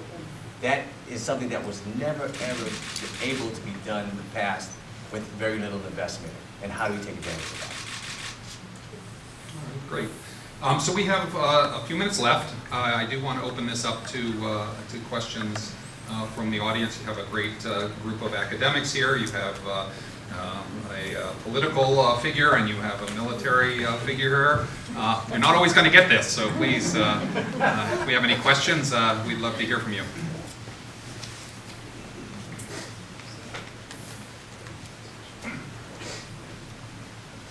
Please do introduce yourself as well. Thanks. My name is Craig Vaughn. I work for Defacto Global. I'm a data scientist there, and I just have a question about the ethics and data privacy issues. How strong do you think the government should be in dictating policy towards private business? Seems like more a question. Well, one of the things that's interesting is that on May 25th, 2018, I believe,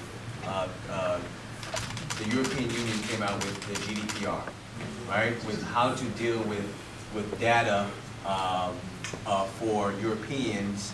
It doesn't matter if you're a European company or what have you. If any company around the world, and they say uses, compiles, anybody in the EU's data, they have to have certain kinds of guidelines.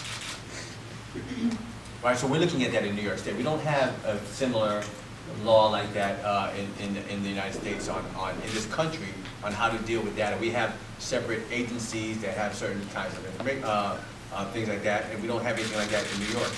First of all, we have to see that, is that the proper touch? Is that too strong of a touch in Europe? And should we find the proper balance in New York?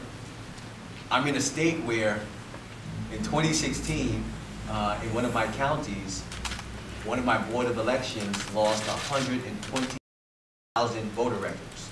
Purged. Boom. How does that happen? With the state's data. We are the custodians of your most vital information, right? So we have to make sure that we are utilizing the best, latest, strongest technologies to be able to make sure that this information is ironclad. You trust us with this stuff. So we have to think about the ethics part of it, and also we have to use the best forms of data protection, encryption, blockchain technology, whatever it is, to make sure that people, information is safe. We're also in a country where, I'm sorry, Equifax. Oh my gosh, how does that happen? Right? Half of this country's data was misappropriated, and we don't have the regulations to say what happens after such a misappropriation happens. We didn't find out until 2 months after, and we're still caught and baffled. So one of the things that we're dealing with, and it's important that I'm here and I'm happy to be here with everyone, is that we have to figure out what we're going to do in New York State and in the country with respect to how we treat our data, how we protect our data, what processes we use, and what is the regulatory regime and framework to be able to make sure that our institutions and our companies that operate in New York with New Yorkers' information is properly secured. I was going to add that your question presupposes that government would know what to do. So generally the drift was, how draconian is it going to be? If you watch the Facebook situation, the upshot of that was A and B. A, Facebook assumes AI is going to patrol and solve the problem, and B, the politicians were making basically the same assumption. Unfortunately, C, we don't know how to do that yet in AI. So there are huge job opportunities there on that side of social media, but I would just make this conceptual point about your question. I'm not sure we know what to do. Do you think it should be statewide or nationwide? Well, I'm a state lawmaker, right? I'm not a congressperson. But in all honesty, I think it should be national. But for example, we have a lot of bills on my committee that address how we're dealing with cryptocurrency and how we're dealing with blockchain technology when the federal government is not moving in that space. So we have to, limit it to how it affects New York. But when it comes to data, we have to, if we can, we have to try to lead with respect to at least how the data is being used in New York State. Yeah, please. So about maybe 8 years ago, 8 years ago, the Center for Technology and Government was doing a project with New York State's Bureau of Shelter Services that manages the homeless shelters across the state of New York. And we were creating for them an analytical system to help them understand the impact that the services that they were providing were having on the homeless population.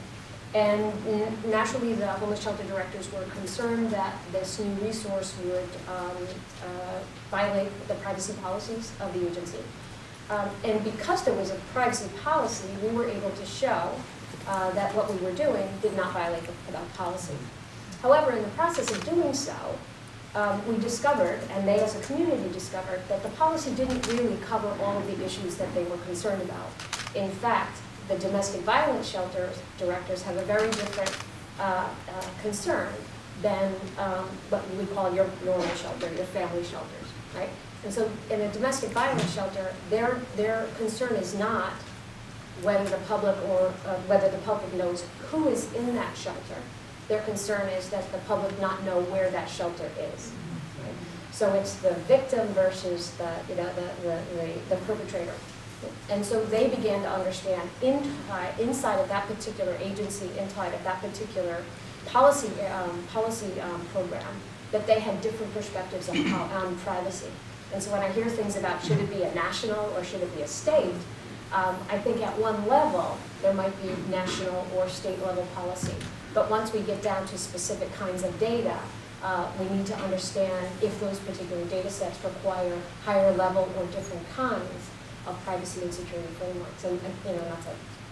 reiterate, right, but to repeat myself, that's where data governance comes in.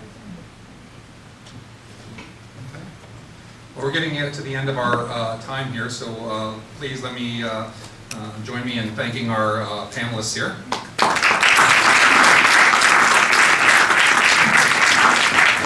So to provide some closing remarks, let me introduce Grace Wang, the Senior Vice Chancellor for Research and Economic Development for the SUNY Systems, who will finish up our panelists today. Well, thank you, David. Well, thank you. I hope you all enjoyed today's discussion, and would you please join me to thank Chancellor Johnson and also all our panelists and moderators. Thank you very much for being here.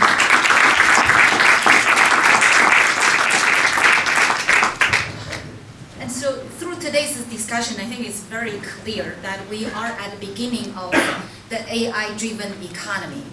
And it's very exciting, it's full of potential, and at the same time, it's very clear that we just cannot afford not to take any actions. And not to take any actions itself could be very expensive. I know some of you probably know this story. Back in 1980s, AT&T commissioned McKinsey to take a look at the market penetration of this new device called cell phone, and trying to figure out that by year 2000, what kind of market share that we can have for the cell phone. And McKinsey came back, this 1980s, and they find out, they said, okay, we will have about 900,000 subscribers in the United States using cell phone. But by year 2000, the real number was 109 million users of the cell phone. So they were off by over a factor of 100. And the cause of that was, at the time, AT&T took a look at that and saying, okay, we did not need to focus on this new toy. But what happened was, 10 years later, for them to rejoin the market, they have to acquire a company for $12.6 billion. And that's for one company for not to take actions in the cell phone devices. And it's safe to say that the AI technologies has much more broader and also more profound impact for our economy, for our economic competitiveness, and also the safety of our, and also the quality of the life of the citizens. And so that's why there is not to take any action. It's not a choice, and it's going to be way too expensive.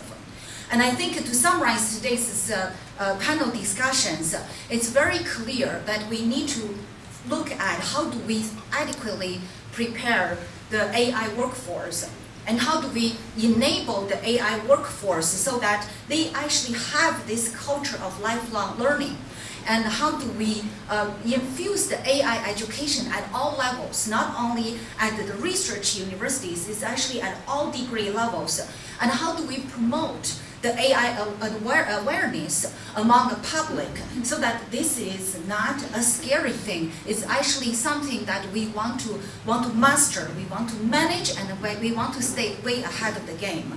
And how do we continue to drive the AI research frontiers, and how do we proactively look at the AI ethics and policy research, and how do we proactively look at the data management, data access, the data governance, and also the data security issues as a state, and also as a country, and also as academic institutions.